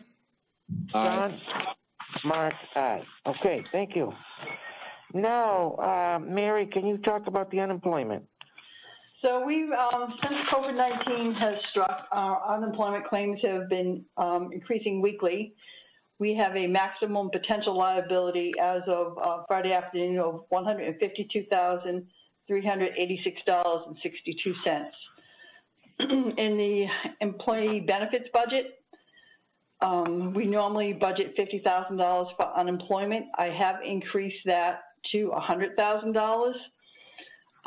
So we're not surprised by any bills we get. We haven't seen a bill yet that have reflected the new claims. It should be coming in within the next week or two.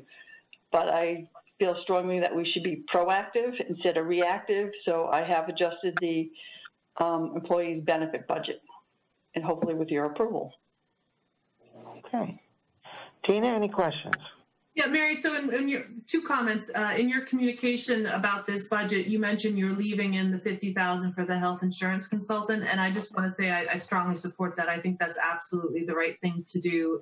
We're hearing over and over again about the effect of increasing health insurance premiums, even more significant in light of no COLAs for our employees. So I'm glad to see that still in there. Do we anticipate that those who are claiming unemployment now, that will reverse, that when restrictions are lifted and things return to even a new normal and people return to work in some capacity, do you anticipate that we'll see claims drop?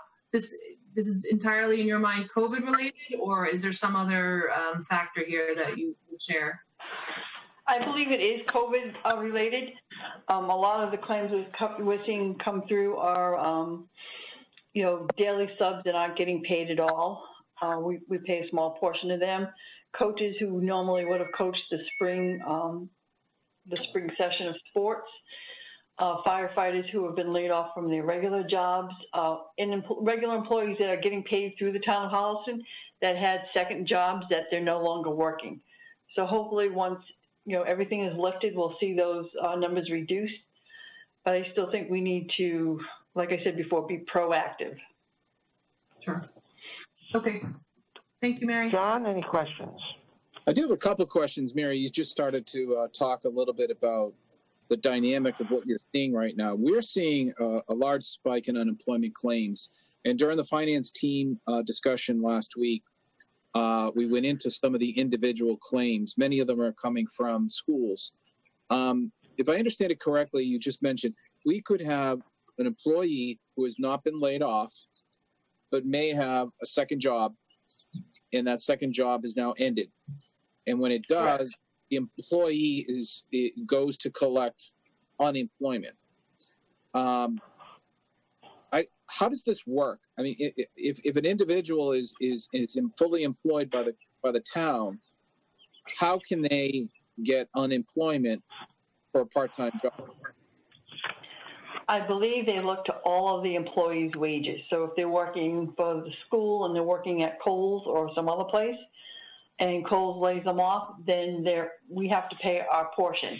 When the bill comes in, I know Andrea is excellent at protesting any of those, and I actually get the bill first, so I can take a quick look at the names and say, okay, this one is currently being paid through the school payroll or the town payroll. We should not be paying for it and protest it. I see Keith has just popped in. That's great. We had that conversation. Keith gave us some information last week on the finance team. Thank you for that information, Mary. Keith, can you take a deeper dive into this to help us understand any liability that the town may have? And frankly, if we are protesting these claims that come in, how successful are we? As the person who, because we have more employees and the one who goes to all the hearings, that would be me. Mary's correct. So if you're employed by multiple entities, people, or places, if you lose hours or the job entirely, you're entitled to unemployment. Since take a person who makes $1,000 a week, so $50,000 a year, and they have another $5,000 in additional earnings from a second job. If they lose their second job, they'll be getting unemployment from the $5,000, not from the $50,000. So even though our numbers that get reported to us from the initially show like what we pay them, they're not employed by us. So we will pick up a portion of that $5,000 of the equivalent of what $100 a week of additional earnings. We'll pick up a share of that as opposed to worrying about the other $50,000. Would it, if I could understand sort of the system, so the claim is made, the town is put on notice that, Bob Smith's filed unemployment. Are we obligated to start making payments or are they drawing from our unemployment pool until or if we protest? Do we catch up later and recoup any earnings that were paid out erroneously? With regards to that, until you have a hearing, they usually side with the employee. They will see. We report out our earnings to the state, so they will see that the people are being paid. So, they know that this cohort of people has received earnings over the last. Is it 18 months, Mary? They go back, I think. I believe so. But the unfortunate part is we only report the earnings at the end of the quarter. Mm-hmm. So there may be a time like in July after we reported our June 30th earnings that we'll be getting the credits back. Mm-hmm. So it's again, there can be timing issues. We usually are not successful when we fight these because the people are entitled to unemployment. And since we're a pay-as-you-go community, as probably 95% of the communities in Massachusetts are, you are responsible for that because we're not paying into the insurance fund. So we're responsible for a portion of it, not all of it. Correct. We're of our share of that unemployment. So Mary, question: when you see your increase from 50,000 to 100,000 for FY21, is that 50,000 increase? Is that the portional part that Keith just talked about, or the full obligation? It's not the full obligation. Because we don't know if part of the bills are going to come in FY20 or if they're coming in FY21. It was just to sort of hedge our bets so we're not totally blindsided and then scrambling to look for another $50,000 later on. I'm hoping that we won't need it and we get returned when we make budget adjustments if we see things start to reverse, or it can flow into free cash. Okay, thank you. I appreciate it. Thanks, Keith. Thanks, Mary. You're welcome. Chief Cassidy has a question. Thank you, Mr. Chairman. Michael Cassidy, Emergency Management Director. Not so much just a point of clarification, because I know it was mentioned by the treasurer a few moments ago. And while I certainly have gone to and testified in as many hearings as Mr. Boudet, I have gone to a few hearings on behalf of employees from the fire department who have filed for unemployment over the years, but we're still working for the department as on-call members.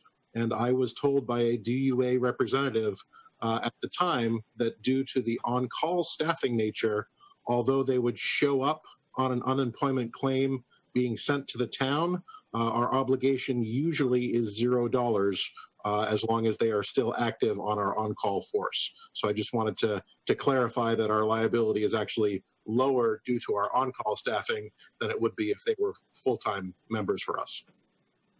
Okay, thank you. Thanks, Chief. Anyone else Absolutely. want to comment? Okay, so we need a motion. Mary, is that correct? Yes, please. Do we have a motion, Tina? Sure. Move to accept the amended, I got the wrong name here, Mary, benefits budget to meet the zero. Unemployment? No, you want to do the employees' benefit budget. Okay. Move to accept the amended employee benefits budget to meet the 0% guideline as presented by Mary tonight, our treasurer. This isn't a 0%. The employee budget isn't subject to that. Hold on. I will move to accept the amended employee benefits budget as presented this evening. Okay. Second? Second with a question. Go ahead, John. I believe that was Sharon Emmerich we heard. Was that correct? Was that you, Sharon? Or Amir? Okay, somebody corrected What was the question, John? Just going to validate that the total amount is $9,953,168, the revised number? Correct. Yes. Thank you. So you have my second, Mr. Chairman. All those in favor? Aye. Aye. And a roll call. Tina? Aye. John? Aye. And Mark, aye. Okay, Mary, you're all set. Thank you. You're welcome. Thank you. All right, Council on Aging budget. Linda Marshall, you're up. Okay, so we also have a 0% budget. To achieve that, we did take $1,500 out of regular salaries. Regular salaries is unique to us.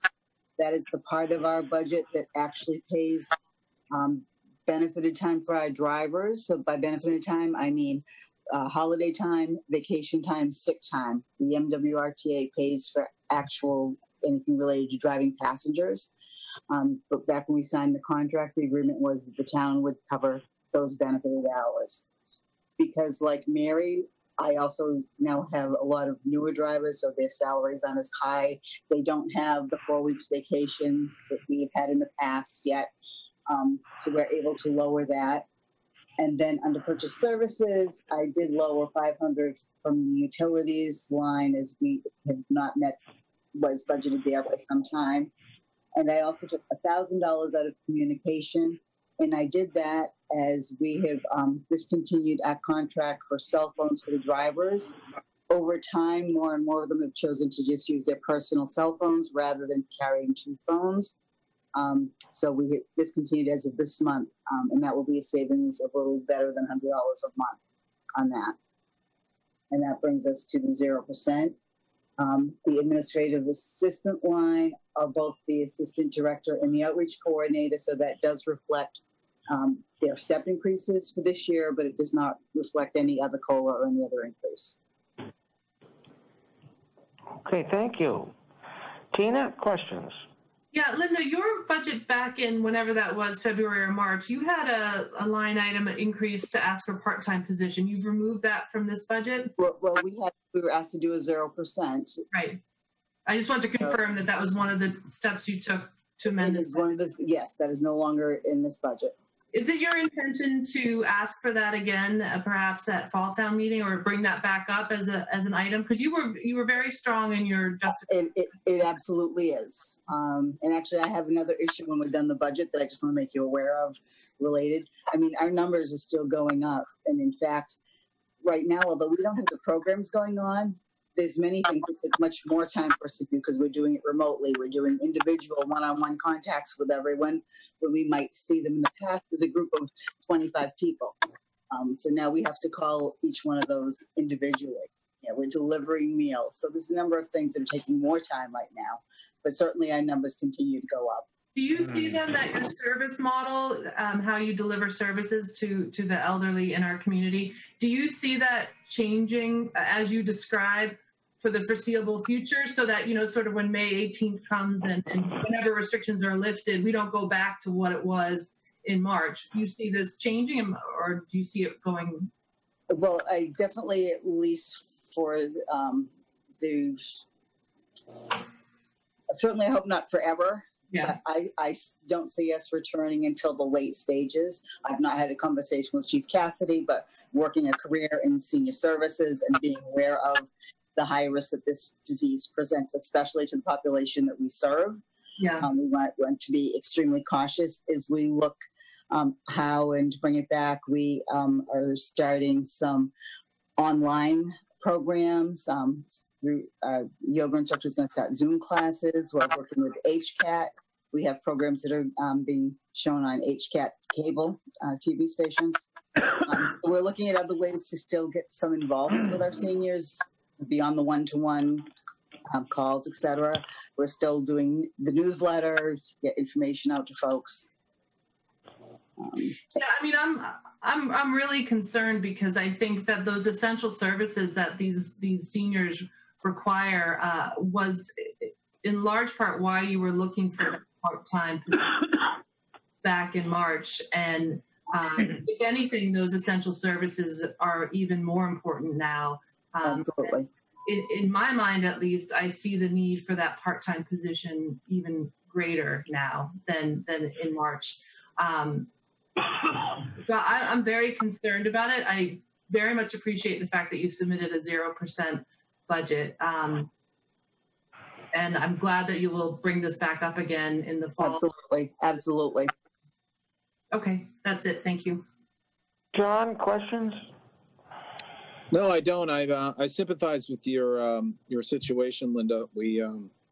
I agree with Tina. It's something that we'll have to look back and try to repair some damage done here. I know you were trying to make progress with the hire, but other than that, it appears as though you've submitted a budget that minimizes the pain, and I think that's something that we'll have to move forward with at this time. Okay. Yes, and I too concur with my colleagues that it's a very trying time for anyone in the business of caring for others, and we hate to see your budget cut, but we're trying to fall within the guidelines of 0% with all the departments to try to keep our heads above water with this pandemic. So we appreciate it. We do understand that. So I have one other sort of related issue. I don't know if you want to vote first or if you want to hear my. Yeah, we'll vote. We'll vote, and then we'll talk about the other issue. Okay. So I need a motion to accept Linda Marshall's budget. Yeah, I move to accept Linda Marshall's amended 0% budget for the Council on Aging. Do we have a second? Second. All those in favor? Aye. Aye. And roll call, Tina? Aye. John? Aye. And Mark is aye. Okay, Linda, go ahead. Okay, so to further complicate my staffing, one of our staff members, our assistant director, is moving out of state at the beginning of next month. So I have proposed to our board with unanimous approval, and I have since communicated with Jeff about this as well, is that we would like to keep her on staff completely remotely. Of the three of us, she's certainly the one that spends the much greater time of her time on technology. She is the editor and publisher of our newsletter. She enters all of the statistics at my senior center. We just got all the new 55-year-olds from the town clerk that manually have to be entered. So there's a lot of that. Even when we're fully operational, Linda spends by far the greater amount of time on technology than either of the other two of us in terms of just part of her regular job. She would be able to continue to do 95% of what she's doing now out of state, especially without seniors in. I spoke with Chris Mayo. He can set her up with technology, so she'll still be able to get and receive phone calls from our seniors, certainly be able to communicate online. We had a training today and working with Zoom meetings, both with the staff as well as with our seniors. So I wanted to alert you to that. I know Jeff did consult legal to make sure there were no issues related to having her stay on staff living out of state, and he found no reason. So right now we're planning that through September 1st. Okay, Tina, any questions? Who does that leave then in terms of paid staff providing the direct services, visiting? So that would be Marty Schneier, who is our outreach coordinator, okay. and myself. Okay. And you see that as manageable through September 1st? I do, especially with some of the projects going on. We're trying to set up more remote programming. Linda, by far, is much more skilled technology-wise than either Marty or I have. We cringed when we learned she was leaving for that, well, many reasons, but including that. And again, she can still help us with the contact with our seniors. Okay, and then what happened September 1st? Well, they wanted us to put a time frame on, so legal did say that we could consider extending it at that point in time if that was a decision made by all of us. Ultimately, the goal is when we have a new normal that we would replace her position. I'm not sure right now where the standing is with the town on any new hiring. I know that I have heard stated through the FinCom that there were no job postings at this time, but I haven't pursued that specifically. Okay. Thank you. Questions, John?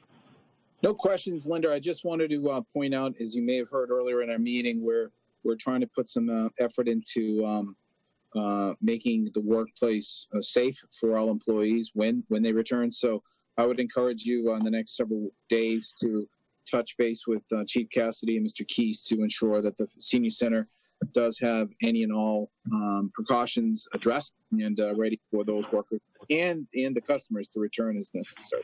Mr. Keys actually came out this morning and we did a walkthrough and identified some things that we will do to help ensure safety. Outstanding. Other than that, the matter involving personnel, I'll leave up to the council. That's their domain. Thank you. We just wanted to alert everybody. Thank you. Thank you, Linda. Thank you. All right. We're going to move on to some board business. 112 budget. Let's discuss it. I know we discussed it last week, but we need to contemplate making a decision. Tina? Yeah, I mean, I was looking for information on kind of what a 112 budget would look like for July. I haven't seen it, so I don't really have any comments. I did read over the DLS bulletin, as I mentioned earlier, from the one that was released on Friday. So at a very, very broad way, I have an understanding of what should be and should not be in the sort of July version of a 112 budget. But Sharon shared with us an email showing the minimum amount that should be approved for 112 budget. I don't know if that's, I've got it here, but I don't know if you got it on your computer. I did not receive it today. I did talk to the town administrator. She sent it out May 8th.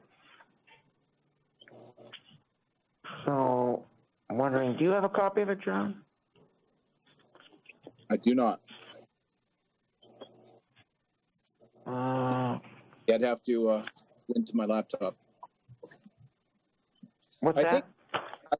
I don't have it handy. I'd have to go into my laptop. I think what she provided was a draft proposal of budgets. I quickly scanned it. I did not go into the details on it. Okay. Frankly, I think if I have to imagine what it is, it's a simple presentation of what we asked her to do. To me, Mark, right. The real issue is not so much the content of what that Excel spreadsheet has. It's the process ahead that needs to be clarified. Now that we've taken a vote to extend town meeting into July, I think it's prudent at this point to engage town council to help us navigate the guidelines and the work that has to be done to submit this 112 budget on time for certification by the Department of Revenue. As I mentioned, I think last week, those details, and Jay Tellerman said the same thing. DOR is not yet fully out there with these guidelines. I think it's going to be relatively straightforward based on a DLS phone call I was on 2 weeks ago.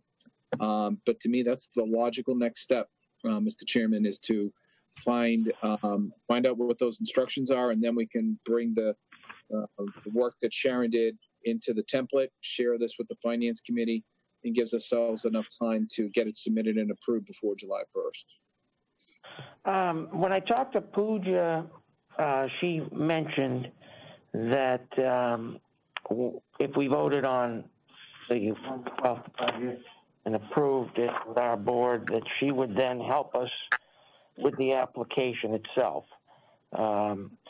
So that is another option, but I like the idea of waiting for town council to get back to us. Right. I did see the email about that, so why don't we just table this for now and talk about it next week? Yeah, I guess through Mr. Ritter, we may want to invite Mr. Talaman in, and up to that point in time, see if he can help source guidelines. I'll do my best to do the same and bring it forth as soon as it's available. Sounds like a plan. Does that work for you, Mr. Ritter? Yes, it does. Okay. Moving on, annual town meeting warrant. Mr. Ritter, do you have any? So a little update here on the warrant. We've got a little bit of extra time. This warrant is drafted on May 8th, which is Friday, 9/27. And thinking, if you look at Article 5, this is the town clerk's compensation.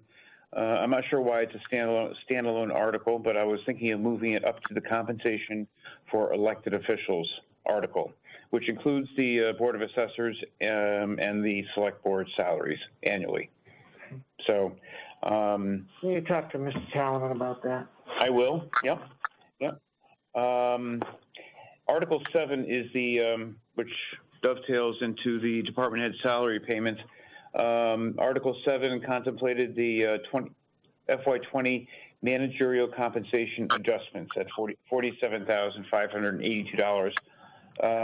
Based on an opinion from Town Council and the Department of Revenue, this can be paid for out of the employees' benefits allocation.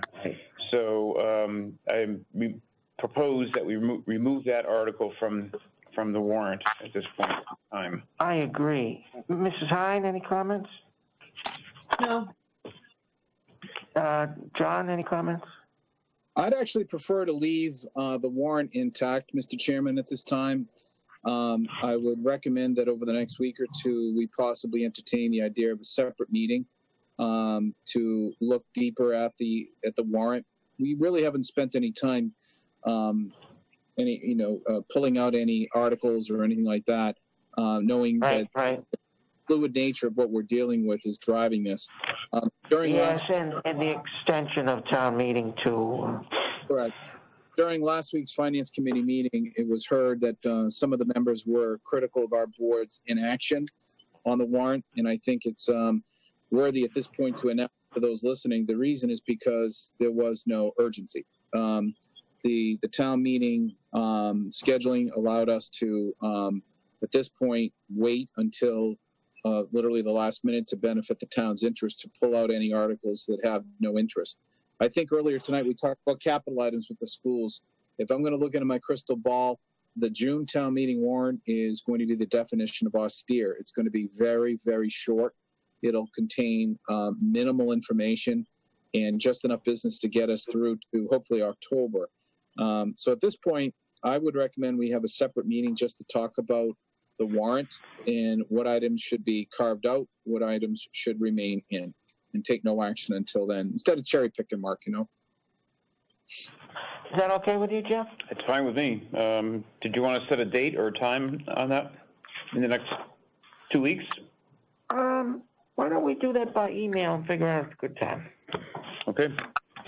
Mark, I just have one. Mark, I'm sorry. I just have one question. Jeff, we got that letter today from the American Kennel Club in response to Article 33. Is that something we need town council input for? I sent it to town council. Okay. I didn't ask him to, provide any specific input. I just sent it to him as an FYI. Okay. All right. Thank you. Yep. Okay.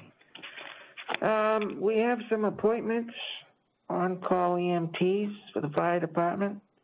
Mr. Cassidy is requesting the appointment of 3 on-call EMTs. This is a town administrator appointment, barring any vetoes from us. So have you approved them, Jeff? Yes, I have. Any questions for Mr. Ritter?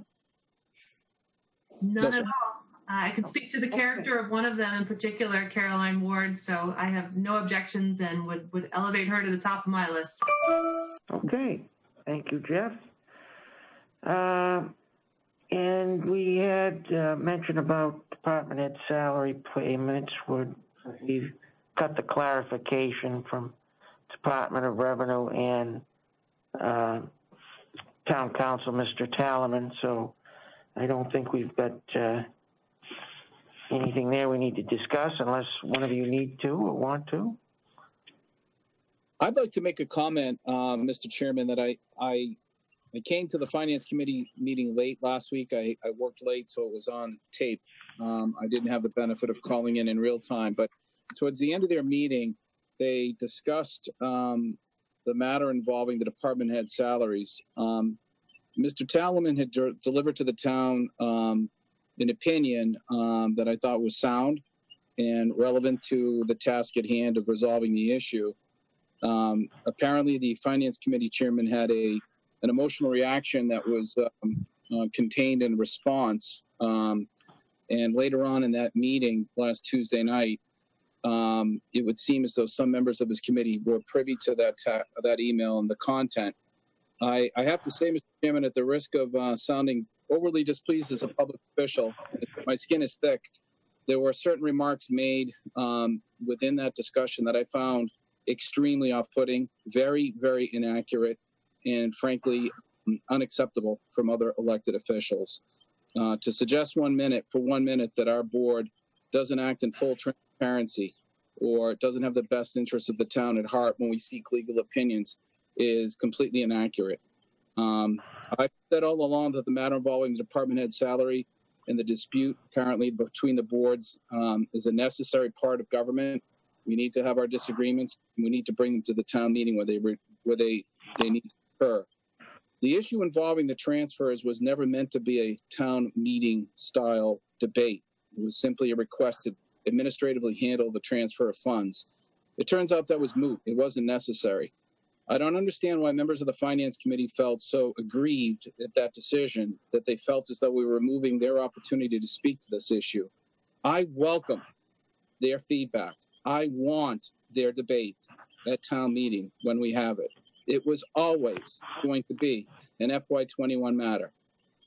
And to bring into the comments that they had last week were so unprofessional and unacceptable. I have to tell you, I was very upset listening to some of the remarks made by a few of the members, to the point where I think some of them really need to check if they're in the right business.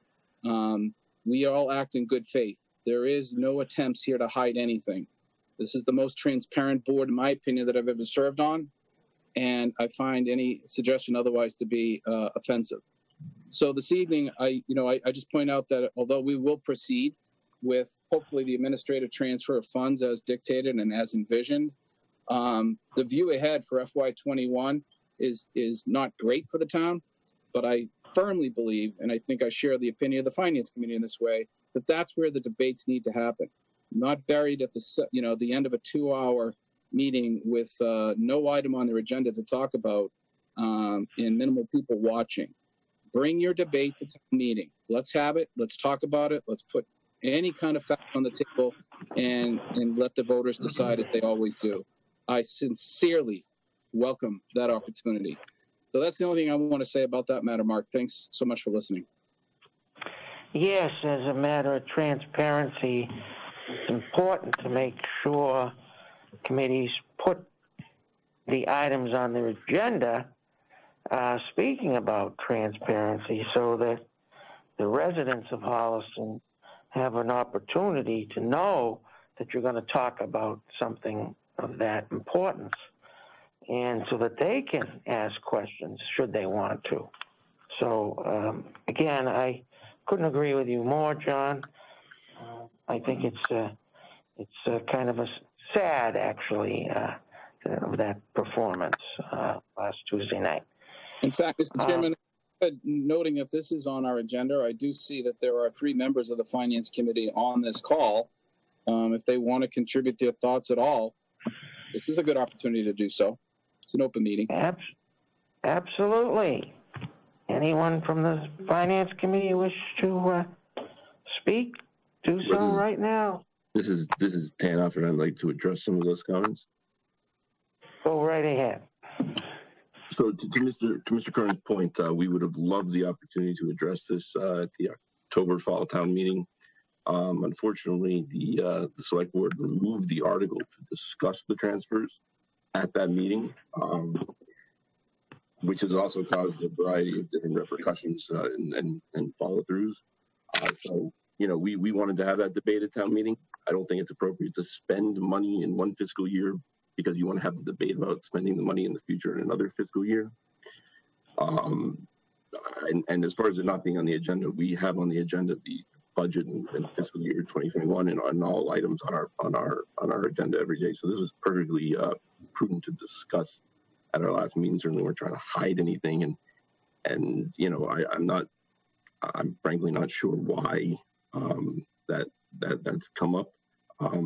We're the finance committee. We talk about the finances of the town, and we have on our agenda all of these items. So, we've been looking to have a conversation with you about these issues, but again, we wanted to address it in the fall town meeting when the money was to be allocated.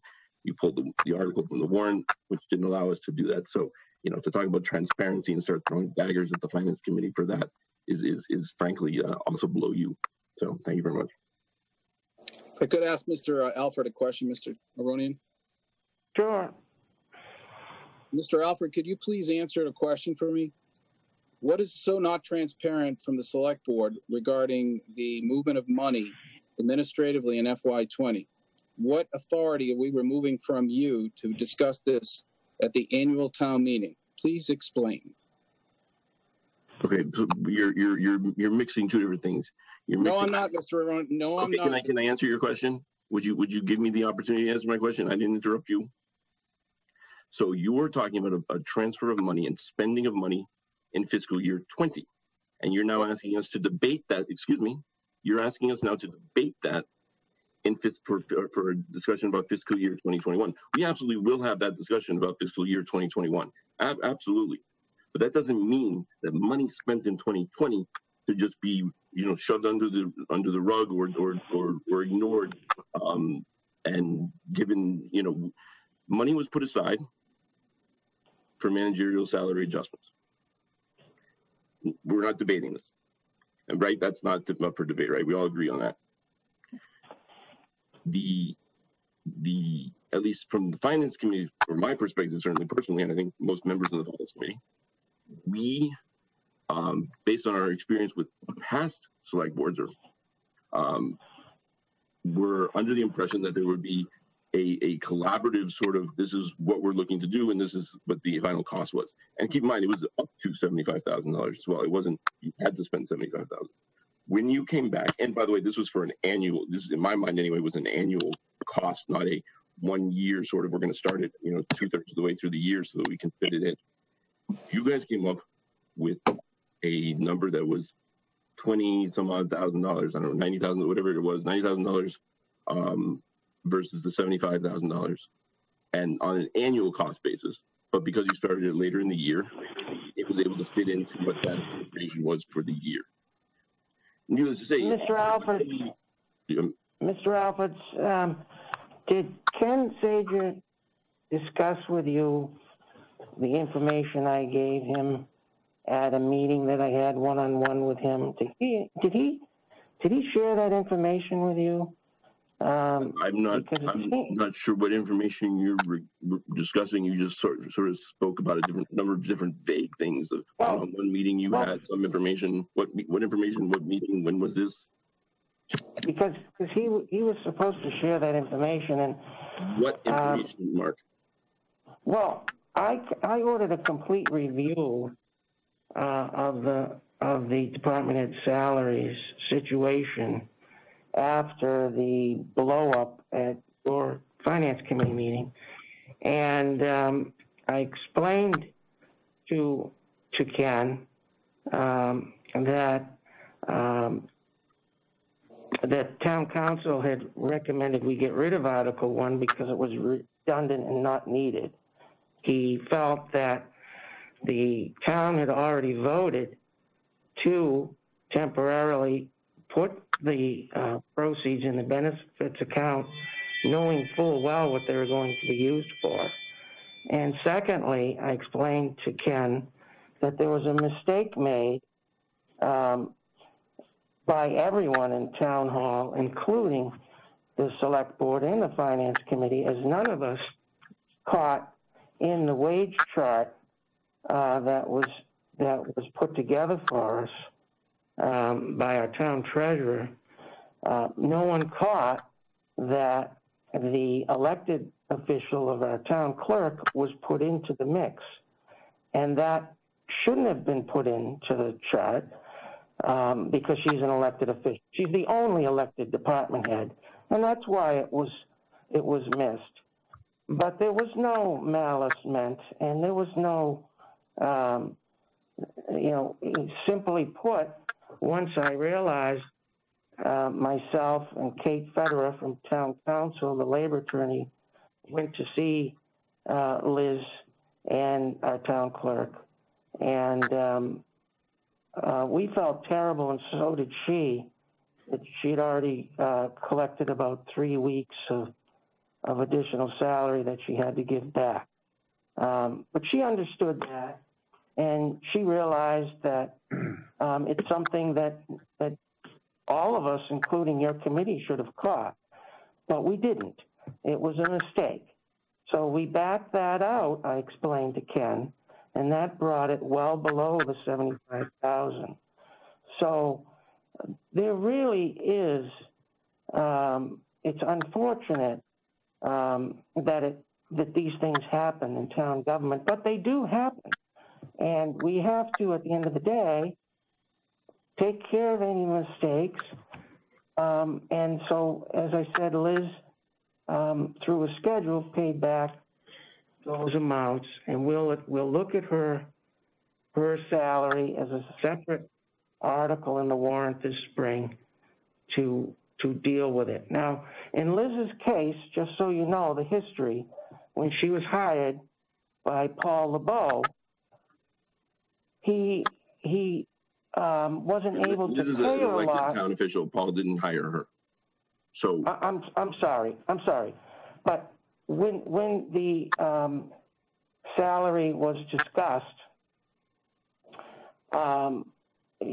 Liz needed 2 more certificates, and so she since has gotten those 2 certificates, and therefore we'll look at her salary to increase it this spring town meeting. we're not arguing about the merits here or there of the changes that were made, but the fact of the matter remains, only because of the removal of the article and the fact that you could not put through the pay raise because the article wasn't there of the town clerk, and some partial year payments, did the money come down under $75,000. And furthermore, because you removed Article 1 from the warrant in the fall, there were other ramifications, other things that we needed to get done that couldn't get done. I don't know what this communication you're talking about with Ken pertains to, and what time, when it was, being very sort of unclear about that. So I'm not going to answer whether I knew about it or not, because I'm not sure what I'm being asked to know whether I knew about. But it's also kind of a moot point as well. So this is clearly a disagreement between our 2 boards. I think it, I'm not sure exactly where it stems from, but the fact of the matter is that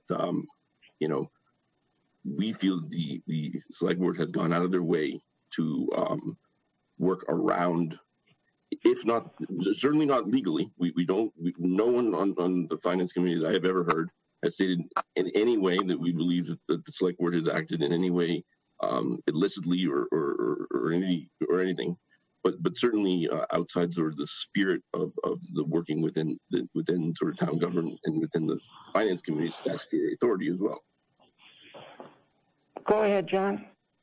Mr. Alfred, I've given the opportunity to be heard, but I have to remind you, you haven't answered my question yet. Would you like me to ask it again, sir? Okay, go ahead. Mr. Alfred, I'd like to know what grievance the Finance Committee had learning that the Select Board was going to administratively transfer the funds for the department head salaries in FY20 from the employee benefits to the various line items, why is your board last Tuesday aggrieved by this process? What are we holding back from you? Well, I'm pretty sure that I did sort of answer that, but I mean, I think that it's because the spending based upon the signed contracts with the managerial department heads was greater than the $75,000 that was appropriated or that was set aside to make those decisions at a later date. And to be clear, when we talk about these things, it was never this carte blanche blank check that I think town meeting ever envisioned giving to the select board to, what if you had decided that instead of splitting the $75,000 out amongst, 13, I don't know, 12, half a dozen individuals, you were going to give one individual the entire amount?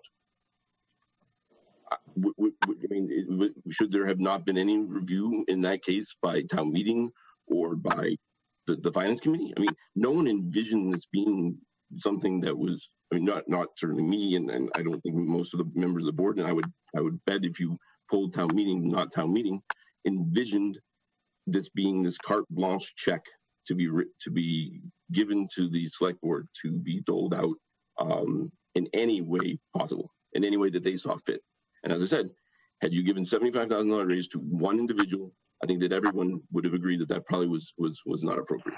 So my grievance is that you have not come to the finance committee or asked to discuss with the finance committee the appropriateness of what you have done, and you've caused all this consternation by pulling the article last fall and essentially muting the ability to debate it then relatively soon after the implementation, when changes could theoretically have been made.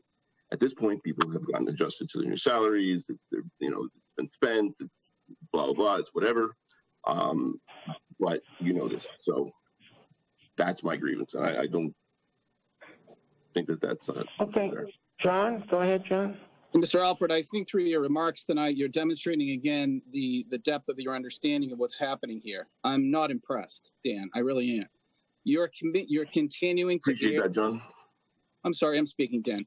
You're continuing. Well, you interrupted me, so I'll give you the same treatment. October, and there's nothing new here.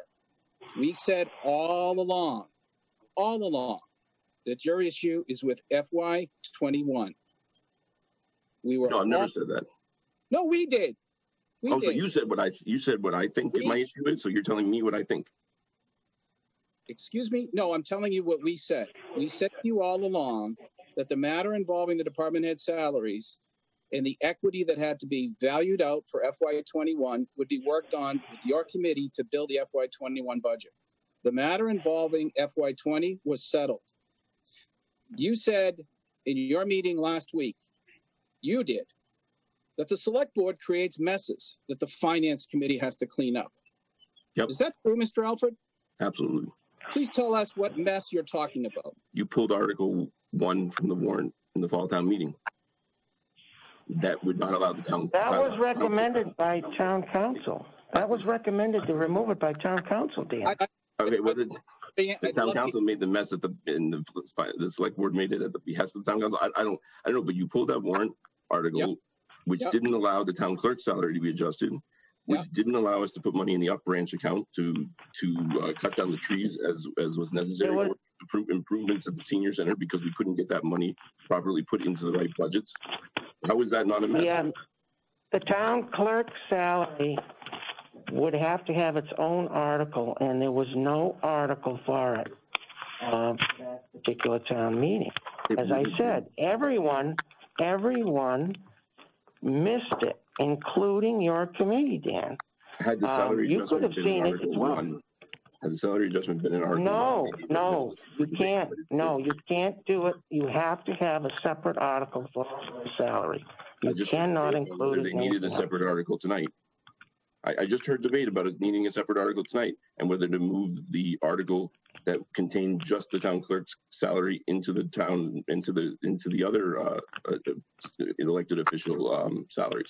So yeah, she was the only one, though. She was the only one that needed that designation for that article. No, because you there wasn't anything. There wasn't anything else paid to other elected town officials.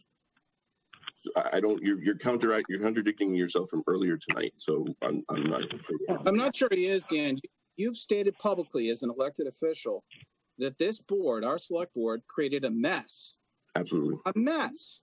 Yep. Furthermore, you said that the town council obviously works on behalf of the select board, not the town's interests. Furthermore, you said that the select board is not transparent in its work. You made a lot of very personal accusations, Dan, and I found them very, very upsetting. And you need to own them, because right now, tonight, I'm not hiding from them. Where you can just bully people in their remarks. You are not informed. You're making comments that don't make sense, Dan. There was no mess. There is full transparency. The matter involving department head salaries has been exhaustively discussed publicly. The select board had an independent view by the Department of Revenue and our general counsel. Look at the remarks made by the chairman of the finance committee, and it was clearly outlined. Everything was done above board. Your chairman didn't like it. He wrote a very, very emotional response to our town council, which is a public record. I want all of this to be in the public view. There's nothing to hide, nothing. But your board seems to be content on frothing up bad vibes and throwing out descriptions of my board, our board, that are completely inaccurate and offensive. And you need to own that, Dan. Tonight, you're sitting on our board meeting, and you sat there until we called you out. Why didn't you bring this up earlier? Why haven't you talked more about what exactly is not transparent about what we're doing? Please explain, Dan. I'm all ears. So I think it's ironic, John, that you are accusing me of bullying, but we'll move past that. I don't understand why you're a bully on not speaking. You're a bully, and everybody knows it. How's that? Okay, and I would say that it to you. So we'll move past that. Why, and now I'm being accused of not speaking earlier when I've been told that you don't like the way that these meetings are conducted and everything. I wasn't called on. I didn't feel that there had been anything until this time for me to raise my hand about. I was actually getting ready to say something, as you said. There were a few members of the finance committee here, so I did. So I don't, but I know Ben raised his hand, and maybe someone else can speak from the finance committee. But I stand by all my statements. If you read the email from the town council, it felt very much like town council was looking for a solution to the select board's problem, not the town's problem, and that by not bringing these issues for a very clear debate in front of town meeting, I believe is not in the best and full transparency. And furthermore, your removal of Article 1 clearly has caused a mess. We have all different kinds of issues and ramifications that are coming from that. That really isn't debatable. Whether you did it because town council recommended it or not, well, maybe town council screwed up, and maybe we should reassess whether town council is actually acting in our best interest, and maybe look for a different town council. But it doesn't mean people don't make mistakes, but Tina, you have a question? No, it's just incredibly frustrating on all counts. And I don't doubt that there's tremendous frustration on the finance committee. It's just so clear from my point of view, from where I sit, that there's no avoiding this issue being raised by the finance committee without satisfying their concerns wholly. I feel like an apology was issued by the select board back in the fall. That was not enough. I feel like we received, as John mentioned, out of town, out of department input from the Department of Revenue. That's not enough. It's a difference of opinion at this point. And I don't know where we go from here, except that this continually comes up. I personally found some of the comments upsetting from Tuesday night. That's not the first time that I felt that way, and that's probably on me, but this keeps coming up. And the only way this seems to be satisfied is to address the finance committee's difference of opinion, and basically it seems that we need to say we're wrong. And I'm not prepared to say that. John's not prepared to say that. Mark's not prepared to say that. We have town council and Department of Revenue input. Where do we go from here? What comes next? Because there are far more important issues at hand. I mean, I think, Dan, and anyone on the finance committee, anyone listening to this call, you hear us repeatedly going over the budgets that are presented to us. These are difficult decisions that we have to make. We're about to hire a new town administrator. We have big issues. And to keep having this come up and take this type of bandwidth, this type of time to discuss, I'm just incredibly frustrated. It's 9:30. I'm probably incredibly tired as well, but I don't know what else to say except what makes this go away. Well, we're gonna move on with the agenda here. I think we've discussed this enough, but I thank everyone for their input, and we're gonna move on to some senior center donations. There were 3 donations from residents for the nutrition program. Do you have a list of what those were, Jeff? I do. Please. We have a donation here from to the senior center received from Ellie Stockpole. Donation for meals program, $100. Okay. And the second? The second one is to the Holliston Senior Center, Jane Davis. Donation for the meals received, $100. And the third one? And third one, received from Linda Marshall. A donation for the nutrition program, $100. Okay. Do we have a motion to approve? Move to accept the 3 $100 donations for the nutrition program at the senior center. Do we have a second? Second. All in favor? Aye. Aye. And roll call. Tina? Aye. John? Aye. And Mark, aye. Okay, thank you. Facility Manager Software Reserve Fund Transfer. Mr. Keast, do you want to speak about this? Yes, let me start my video here.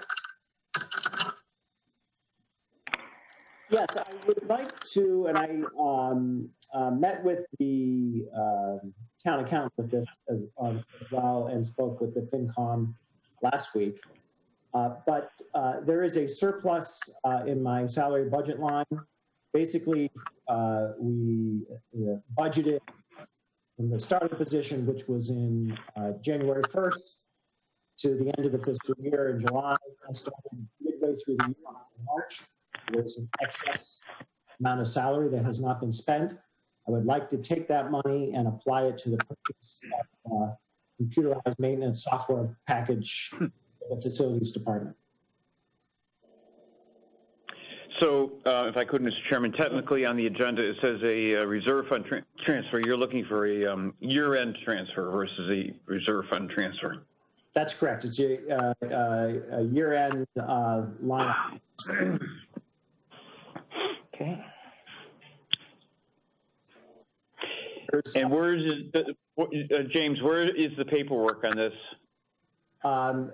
Speaking with the town accountant on Friday, they were going to generate the paperwork and serve it to the board. Okay, we haven't seen that yet, but I suspect the board can make the motion to approve the transfer and then sign the paperwork later. Move to approve the year-end transfer from a salary line item to the purchase of software program as recommended by James Keast. Do we have a second? Second with a qualification, Mr. Chairman. Yes. I understand that the town accountant may have the funds that sum up the $30,000 from various accounts. So Tina's motion may be limiting. So I would say a motion to accept a line item transfer from any and all sources to support the software purchase as identified by Mr. Keast. Okay. And that's your second? Yes. All in favor? Aye. Aye. Opposed? Motion carries. Can I have a roll call? Mrs. Hine? Aye. Aye. John? And Mark, aye. Okay. Thank you. Thank you. Thank you, James. Governance Committee appointment. Past Town Administrator Paul LeBeau has sent a letter of interest to be on the Governance Committee appointment. Any comments, Tina? No, I think that would be a fantastic addition, and welcome his request to join the governance committee. No objections whatsoever. And John? Second that. And I think it's wonderful to have him on the committee myself. Thank you, Paul. And can we have a motion to approve? Move to appoint Paul LeBeau to the governance committee. I think, Mark, we just need to determine the term. There's a 1 year, a 2 year, and a 3 year, and I think the 3 year term's already been appointed to Sam. Do I have that correct? That's correct. Okay, so it's I believe it's either 1 or 2 year. Did he met? I'm just looking for his letter, whether or not he specified. He did not indicate what a preference would be for a term, but I would recommend a 2 year term. 2 years it is. So move to appoint Paul LeBeau to a 2 year position on the governance committee. Do we have a second? Second. All in favor? Aye. Tina, did you say aye? Aye. Okay. John, I see a hand. Roll call, Tina? Aye. John? Aye. And Mark, aye. Okay, thank you. We have some meeting minutes for March 9th and April 23rd. And if we have a motion. It is late. Move to accept the meeting minutes of March 9th, 2020 and April 23rd, 2020. Do we have a second? All in favor? Aye. Aye. And roll call, Tina? Aye. John? Aye. And Mark, aye. Okay, we have year-end and reserve fund transfers. We have nothing at the moment. Oh, we have nothing at the moment, right? Okay. Truck route, Lowland Industrial Park. Do you want to speak about that? It's really, Tina, I think, asked that this be put on the agenda. You want this on the agenda next week? Well, or do you want to talk this week? I'm good to go now. Oh, okay, go ahead. Yeah, so thank you to Chief Stone, who I believe is or was on the call. Yep, is on the call. Thank you very much for preparing this memo. This comes out of a very reasonable approach to addressing resident concerns over truck traffic down Lowland Street to Woodland. We all know that there's an approved route off of Whitney Street to get onto Route 16, and that is the access and egress point for the Lowland Industrial Park. And so this memo is advising businesses of that fact and also alerting businesses in the Lowland Industrial Park to the steps that the town is taking to seek a truck exclusion. So want to be really clear that this memo is not about the truck exclusion. That is work yet to be done with DOT. I spoke with Sean Reese today, and that work is underway. He's been in communication with Mass DOT, and we're just lining up the necessary steps to getting that truck exclusion. Very optimistic about that.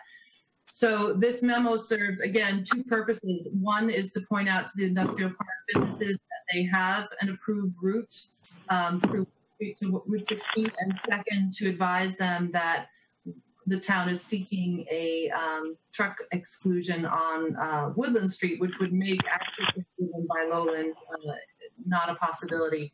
And to Chief Stone's point, when we discussed this possible memo, he raised the fact that alerting the businesses is good practice because that gives them some time to adjust their how they come in and out of the park, so that when we get a truck exclusion and the money fines start coming, they've had time to adapt, time to change. So it's good practice to let the businesses know they have time to, again, change their practices and how they come in and out of the park. So that's what I want to say about the memo.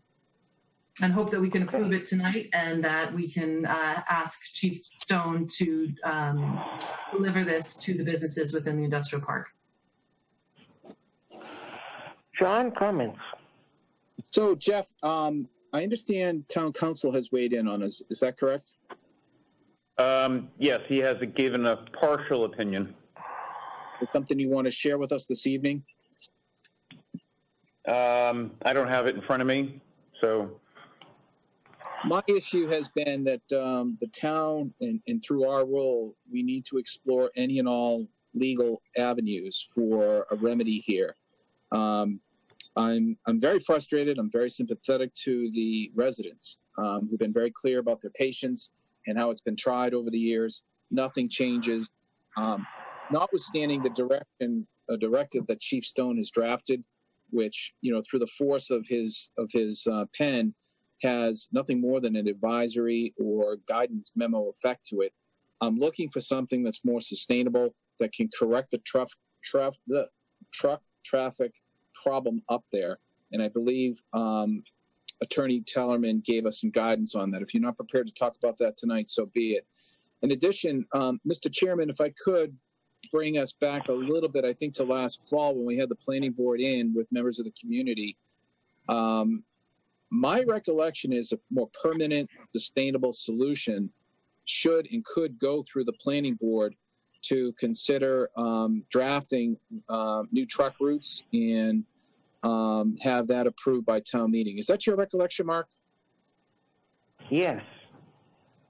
So through Mr. Ritter, and obviously with whatever emphasis we can provide it, I'd like to send correspondence to the planning board asking them to urgently address this issue on behalf of the constituents and the taxpayers in that neighborhood, to come up with a solution that gives us some kind of a permanent solution. Because right now, I really feel like there's a little bit of kick the can down the road and we need to fix it. So that's my opinion.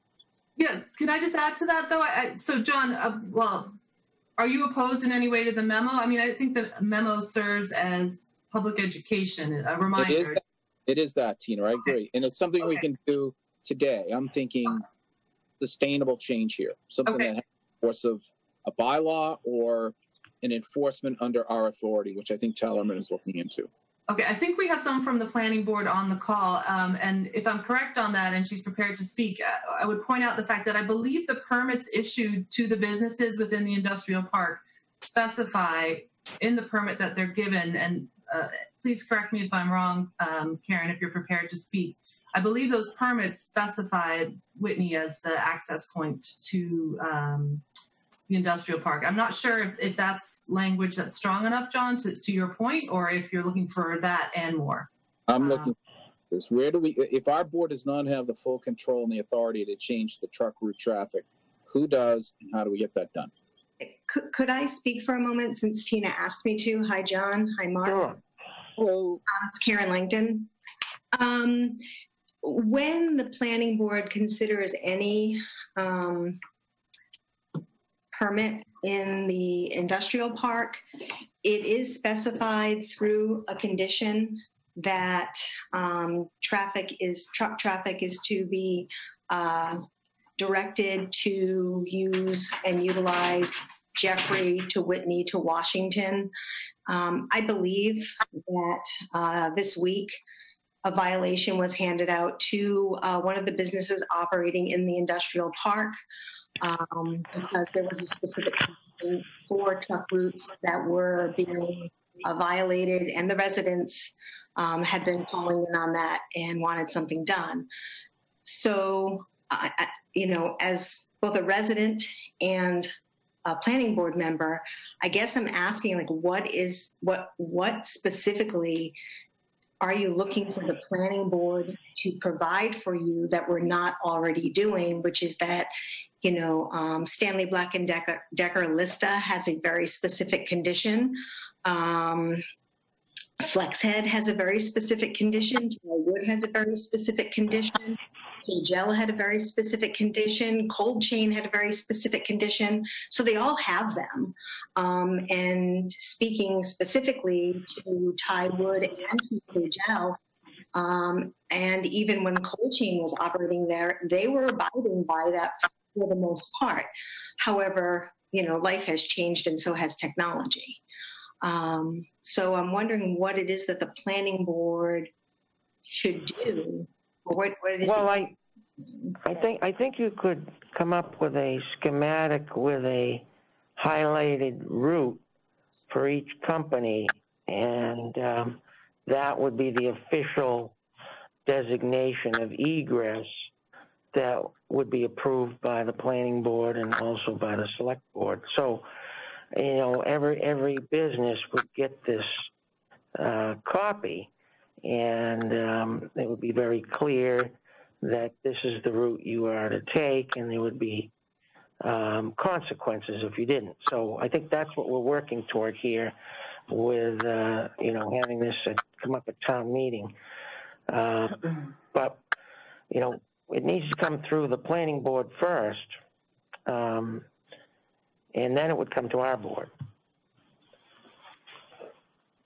And in the interim, would that advisory memo still go out? I think that would be great to have an advisory memo in the interim, yeah. And, to head in the right direction Okay. that we know we need to get to. Planning board does a schematic, and town council has something that they are going to direct or clarify on, and continuing forward with the select board working through the DPW through Mass DOT for truck exclusion. Mm-hmm. And then you've got the schematic that everybody can be on board with. Which, I mean, that should help. That should help visually, Which we use all the time, so that should not be an issue. Okay. Okay. Great. Yeah. All right. Anything else you want to do tonight, Tina, regarding this? Just wondering, Mark, if we need a motion or if we can just ask Jeff to direct Chief Stone to send the memo out. So moved. All those in favor? Aye. Aye. Opposed? Motion carries. So you have a directive. And roll call, please. Tina? Aye. John? Aye. And Mark? Aye. Okay? Thank you. So Jeff will take care of that directive from the board. Thank you. And thank you. We'll get back to you. Thank you. Great. Thanks. Thank you. Appreciate it. Good night. Good night now. Good morning. Do we have any other business, Mr. Ritter? Nope. We need, Mrs. Sherman has forwarded a document for Brooks Mount Condominium Condominium? Yes, documents are to be signed for. I'll sign that. Yep. Okay. And she's forwarded a document from the ZBA as well. Is that in there? Yes, it is. For technical assistance for Chapter 40B development. Correct. Yep. Okay. Yep. All right, that's all I have. Any new business, Mrs. Hines? Well, just coming back to the comments way back at the beginning of Chief Cassidy on the call about the businesses, I would like to raise the possibility of asking for an opinion from our public safety officials, town planning and building inspector on the feasibility of allowing merchants to sell products on the sidewalks. I bring this to the board from a call that I was on, facilitated by Mary Greendale with downtown businesses. There was a lot of concern over the small size of their spaces, and I guess they're building inventory, and they're going to need to, they're trying to sell that inventory. And so one of the brainstorming ideas was, can we sell on sidewalks outside of our storefronts? And obviously that's not an easy yes answer or decision to make. So the comment came up is, could we get an opinion from public safety and the town planner and building inspector on, again, the feasibility? And I think Chief Cassidy spoke to that earlier today to say, yes, yeah, special permits, ADA requirements, and so on. So right. I just wanted to explore what the next step was for our board. Yeah, and I think he said as of the 18th, we would have more information as to what's going to be allowed by the governor, and then we could kind of look into this then a little bit better. So this is maybe could we possibly have this next Monday? Yes, we have an agenda item for May 8th. Yeah. Okay. Yeah, I think it should be an agenda item for next Monday, Jeff. Okay. Great. And then last thing, I really just wanted to thank Chris Mayo. He's doing an absolutely amazing job. I know, Chris, there's not many people on the call to hear this thanks, but we got off to a real rocky start there in the beginning, and you handled it with grace. You handled it promptly and quickly and allowed the business of this board to continue. But you do that for every board and committee that's meeting. I've been on 9 Green Street committee meetings that you've been involved in. and many others. So I just wanted to thank you for all that you're doing. I would not have handled what happened earlier in this phone call with the grace that you did, nor the promptness. So I really appreciate the service you're giving in these days of remote participation. It's truly above and beyond, and I really want to thank you for that. Absolutely. Thank you, Chris. He's giving you a thumbs up. I just want him to know, too, that I don't blush well. And so No. the fact that that saved a whole bunch of funny stuff going on over here. So I appreciate it from that perspective, too. Mark blushed a lot, but you never know it tonight. Yeah. You kind of have a back shadow there, John. Makes it kind of hard to see what's going on. Any other business that you'd like to discuss, John? I have a quick question. Jeff, whereas Tina and I are both remote, do you require signature on any documents that were signed off on? Well, tomorrow morning I'll send out electronically the warrant, and you can, if you don't mind signing it and just scan it and send it back to me. Okay. Thank you. Okay, I'll take a motion to adjourn. Move to adjourn tonight's meeting. Second. It is pretty late. 9:50. All in favor? Aye. Roll call. And roll call. Aye. Tina. Yes. Tina. John. Aye. And Mark, aye. Okay, thank you, folks, for listening. Enjoy the rest of your evening, and we'll see you next week. Good night now.